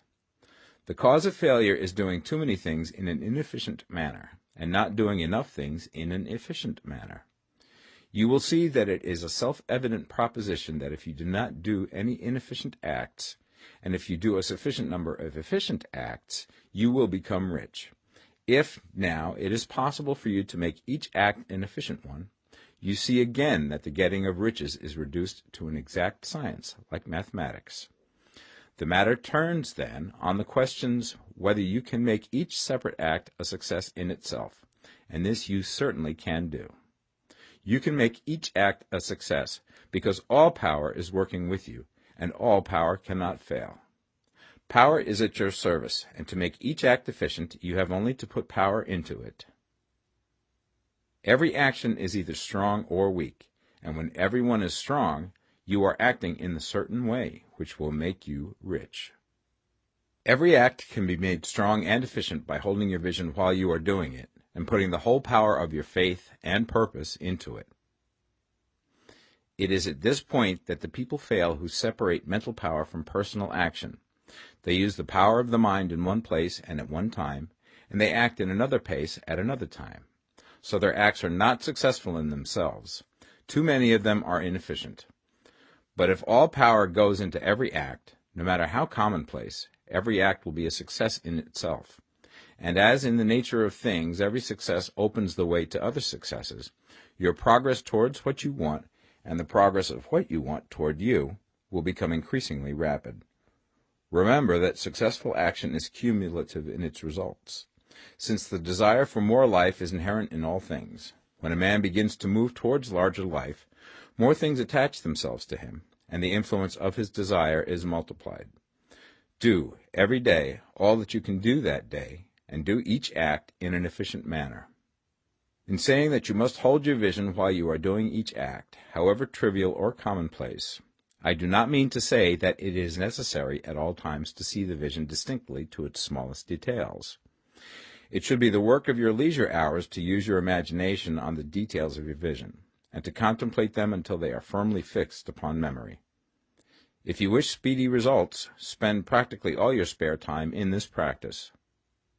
By continuous contemplation you will get the picture of what you want, even to the smallest details, so firmly fixed upon your mind and so completely transferred to the mind of formless substance, that in your working hours you need only to mentally refer to the picture to stimulate your faith and purpose, and cause your best effort to be put forth. Contemplate your picture in your leisure hours until your consciousness is so full of it that you can grasp it instantly. You will become so enthused with its bright promises that the mere thought of it will call forth the strongest energies of your whole being. Let us again repeat our syllabus, and by slightly changing the closing statements, bring it to the point we have now reached. There is a thinking stuff from which all things are made, and which, in its original state, permeates, penetrates, and fills the interspaces of the universe.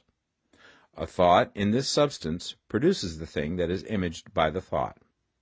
Man can form things in his thought, and, by impressing his thought upon formless substance, can cause the thing he thinks about to be created. In order to do this, man must pass from competitive to the creative mind. He must form a clear mental picture of the thing he wants, and do, with faith and purpose, all that can be done each day, doing each separate thing in an efficient manner. Chapter 13. Getting into the right business. Success in any particular business depends for one thing upon your possessing in a well-developed state the faculties required in that business. Without good musical faculty, no one can succeed as a teacher of music. Without well-developed mechanical faculties, no one can achieve great success in any of the mechanical trades.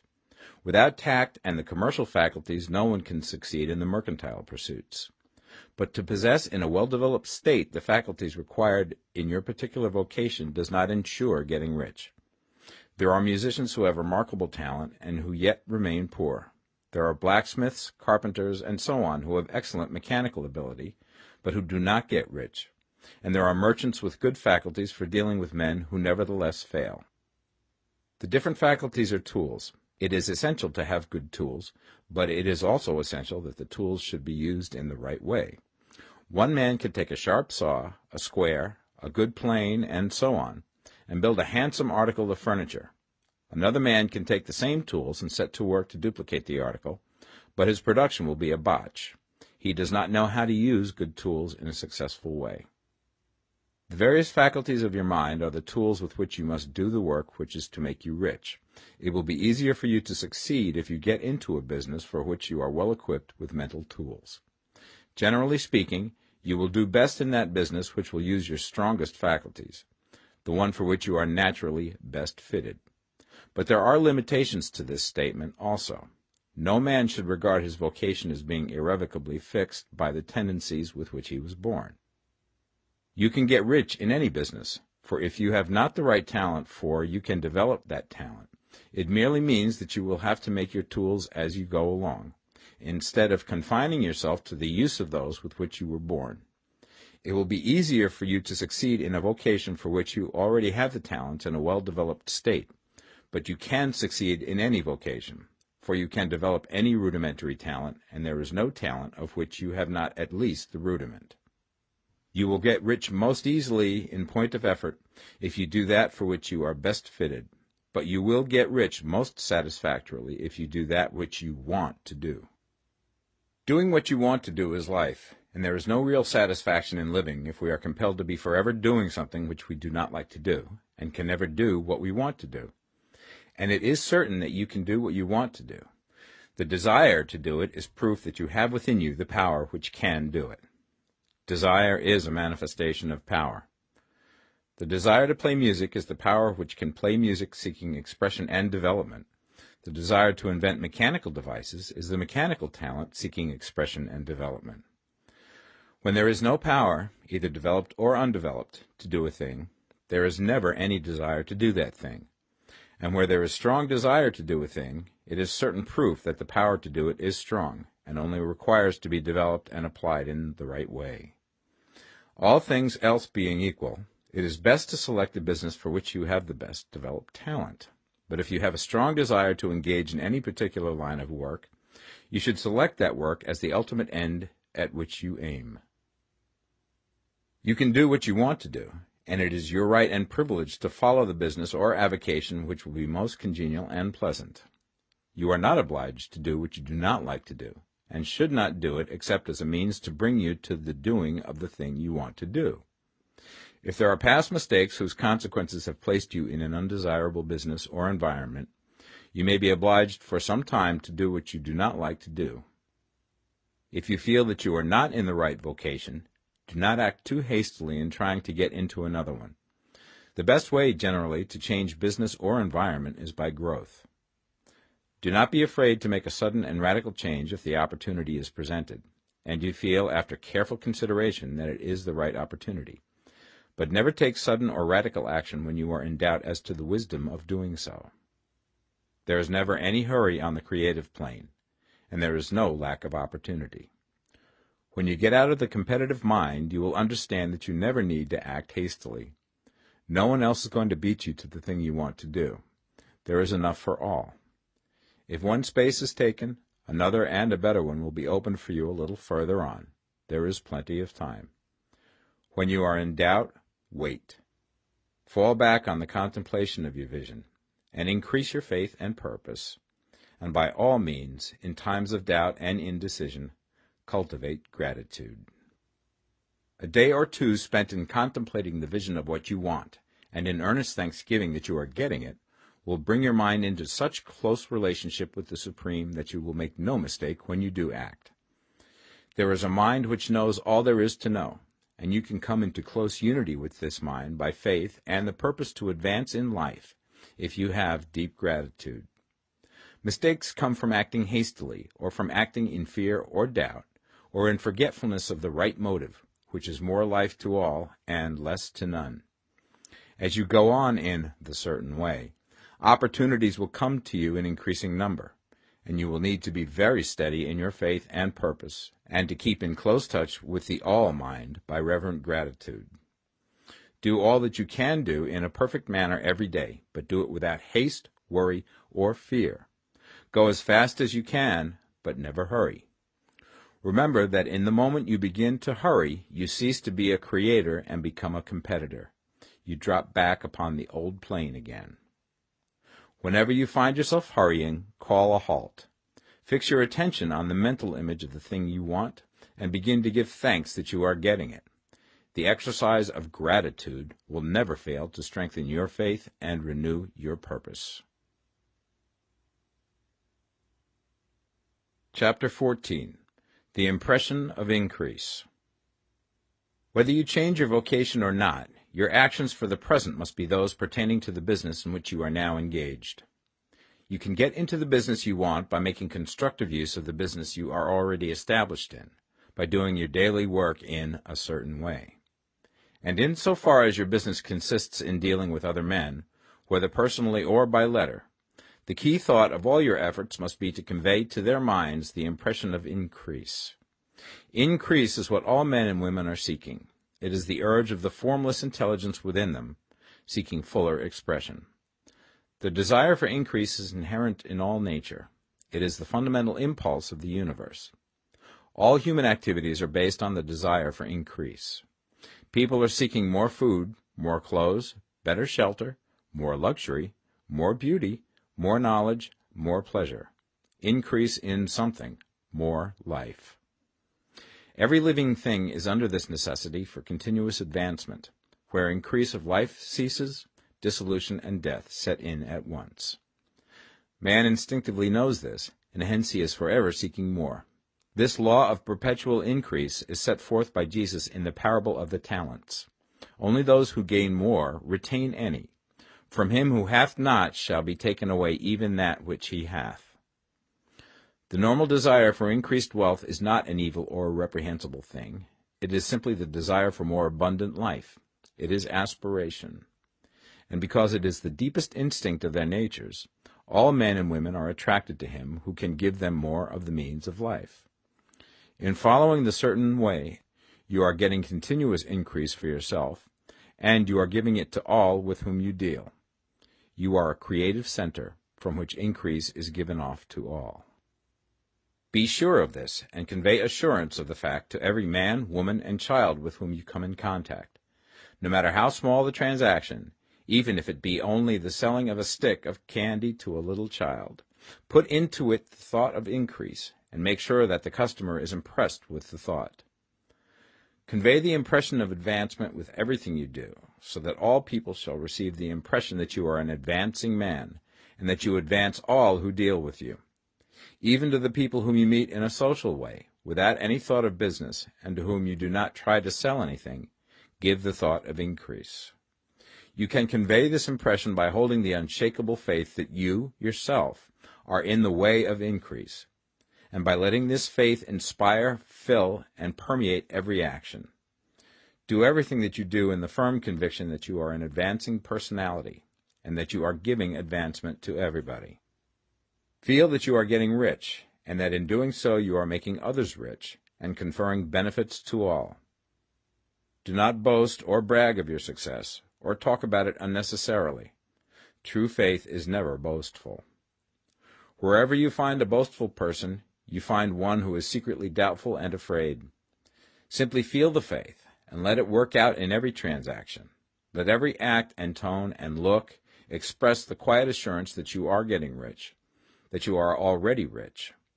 Words will not be necessary to communicate this feeling to others. They will feel the sense of increase when in your presence and will be attracted to you again. You must so impress others that they will feel that in associating with you they will get increase for themselves. See that you give them a use value greater than the cash value you are taking from them. Take an honest pride in doing this, and let everybody know it, and you will have no lack of customers. People will go where they are given increase, and the Supreme, which desires increase in all, and which knows all, will move towards you men and women who have never heard of you. Your business will increase rapidly, and you will be surprised at the unexpected benefits which will come to you. You will be able from day to day to make larger combinations, secure greater advantages, and to go on into a more congenial vocation if you desire to do so. You must never lose sight of your vision of what you want, or your faith and purpose to get what you want. Let me here give you another word of caution in regards to motives. Beware of the insidious temptation to seek for power over other men. Nothing is so pleasant to the unformed or partially developed mind as the exercise of power or dominion over others. The desire to rule for selfish gratification has been the curse of the world. For countless ages, kings and lords have drenched the earth with blood in their battles to extend their dominions. This not to seek more life for all, but to get more power for themselves. Today, the main motive in the business and industrial world is the same. Men marshal their armies of dollars and lay waste the lives and hearts of millions in the same mad scramble for power over others. Commercial kings, like political kings, are inspired by the lust for power. Jesus saw in this desire for mastery the moving impulse of that evil world he sought to overthrow. Read the 23rd chapter of Matthew and see how he pictures the lust of the Pharisees to be called master, to sit in the high places, to domineer over others, and to lay burdens on the backs of the less fortunate. And note how he compares this lust for dominion with the brotherly seeking for the common good to which he calls his disciples.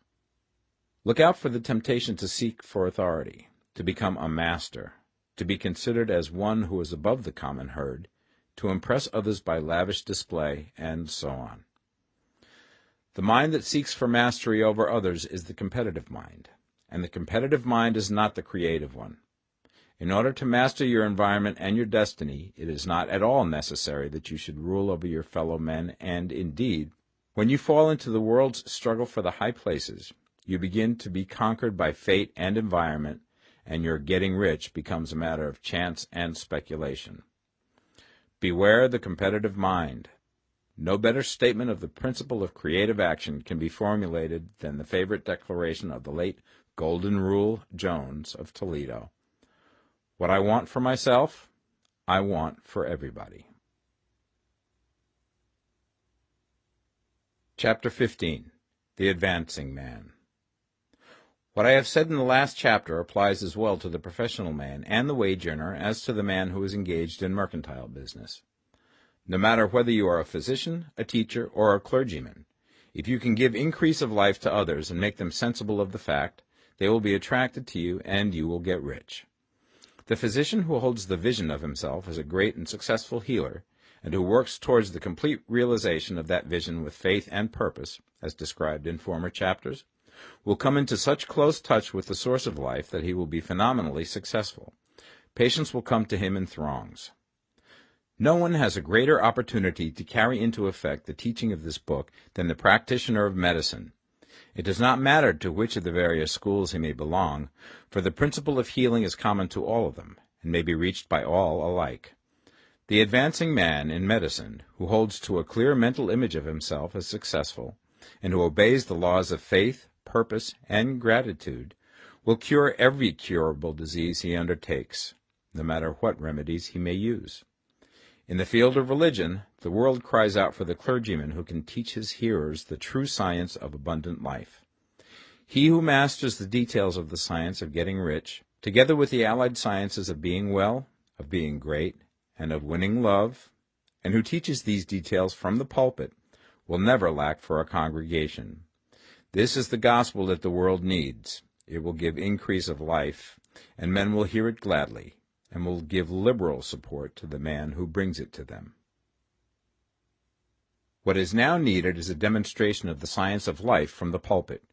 We want preachers who can not only tell us how, but who, in their own persons, will show us how. We need the preacher who will himself be rich, healthy, great, and beloved, to teach us how to attain to these things, and when he comes he will find a numerous and loyal following. The same is true of the teacher who can inspire the children with the faith and purpose of the advancing life. He will never be out of a job, and any teacher who has this faith and purpose can give it to his pupils.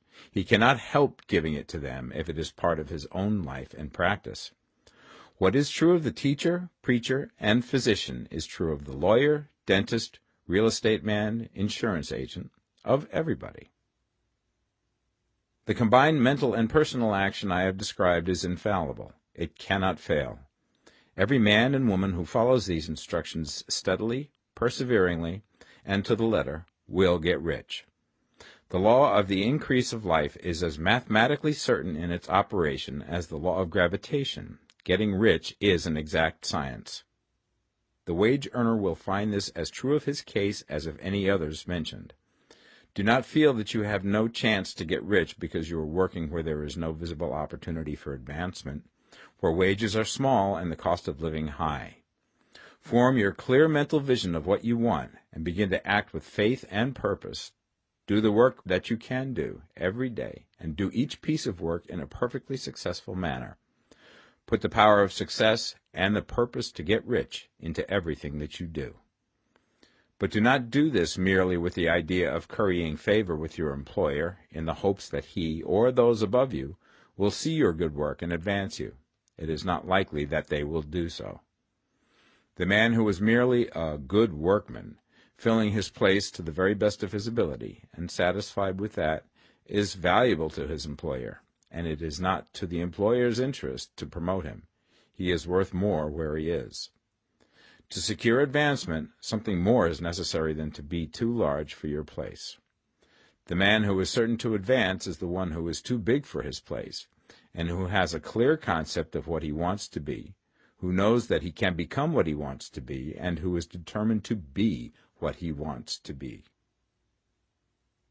Do not try to more than fill your present place with a view to pleasing your employer.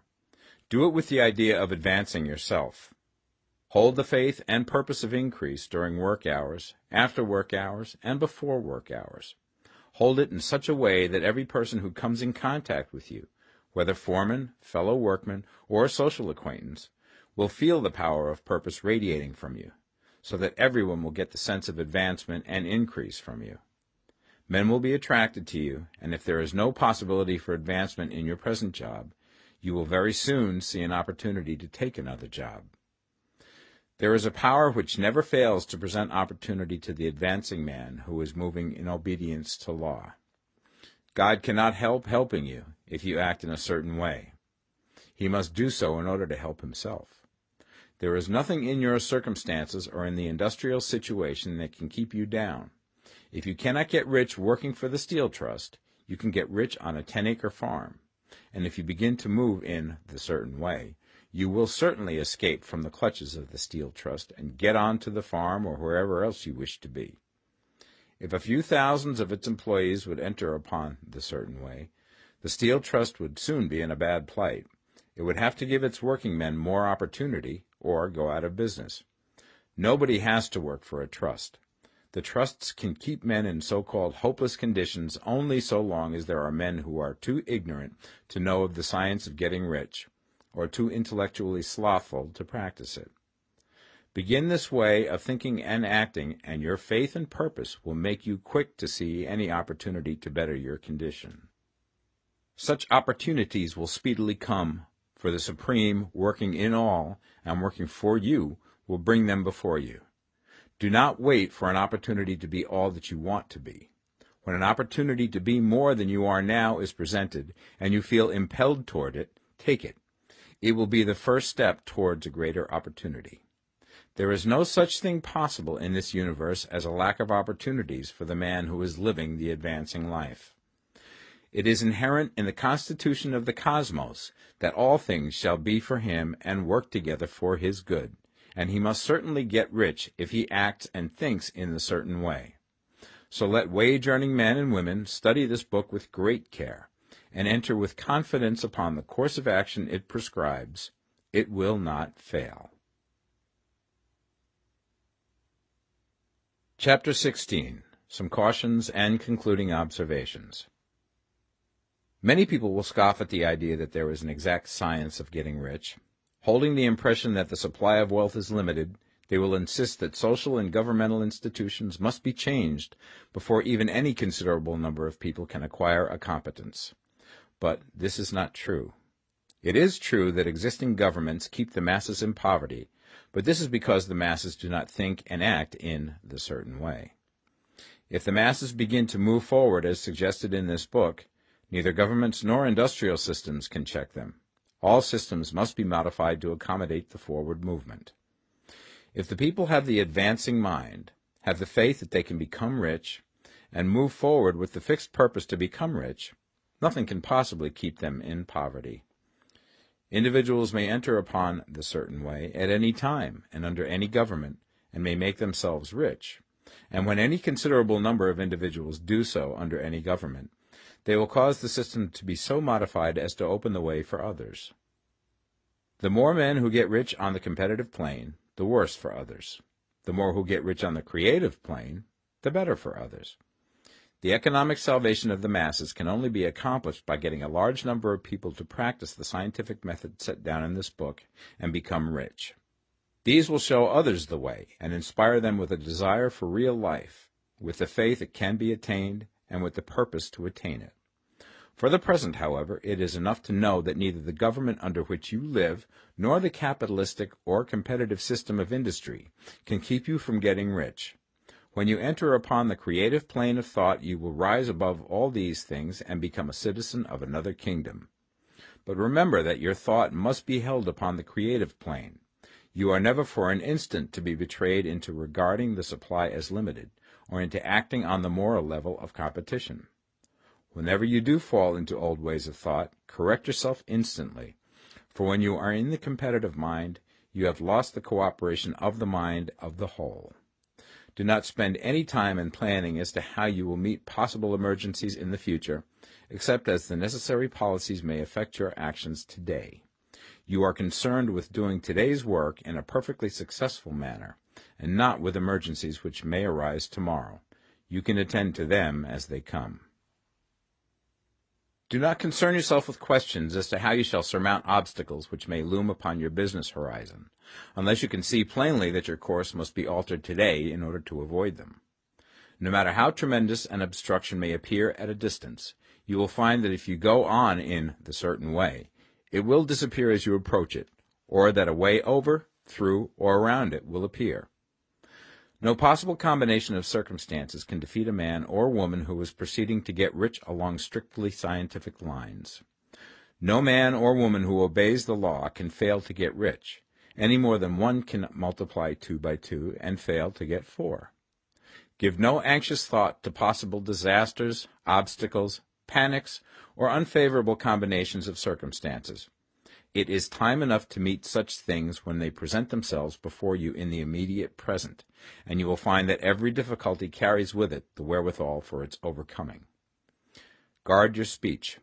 Never speak of yourself, your affairs, or of anything else in a discouraged or discouraging way. Never admit the possibility of failure, or speak in a way that infers failure as a possibility. Never speak of times as being hard, or of business conditions as being doubtful. Times may be hard and business doubtful for those who are on the competitive plane, but they can never be so for you. You can create what you want, and you are above fear.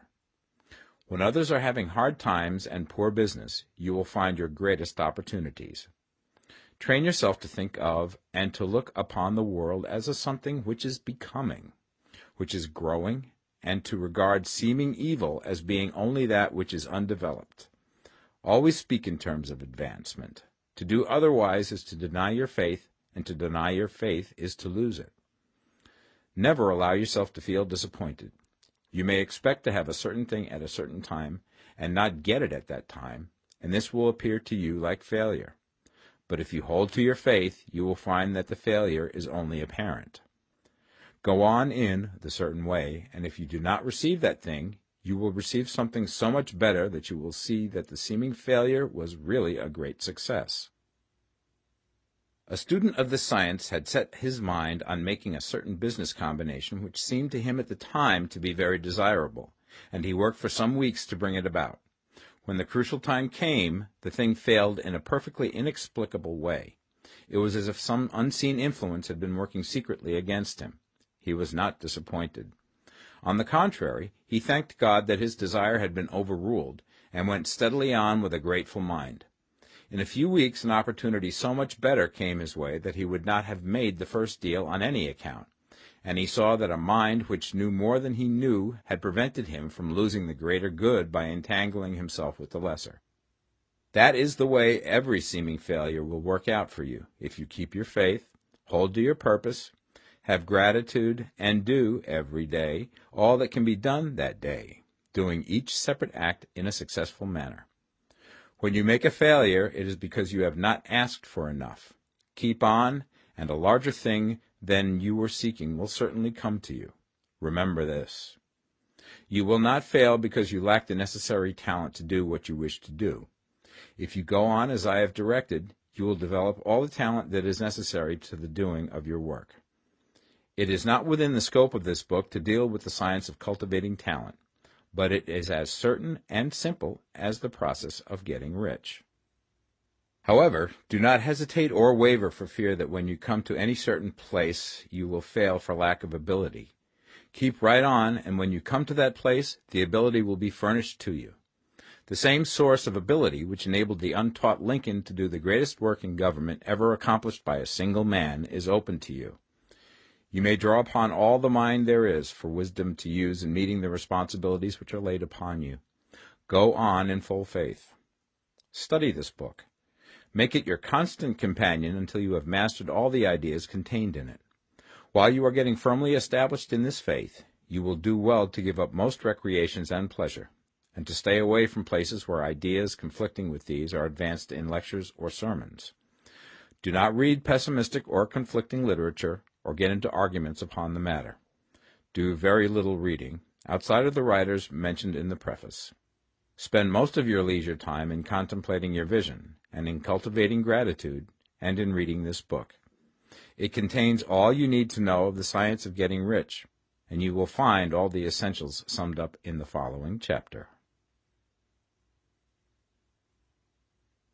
Chapter 17.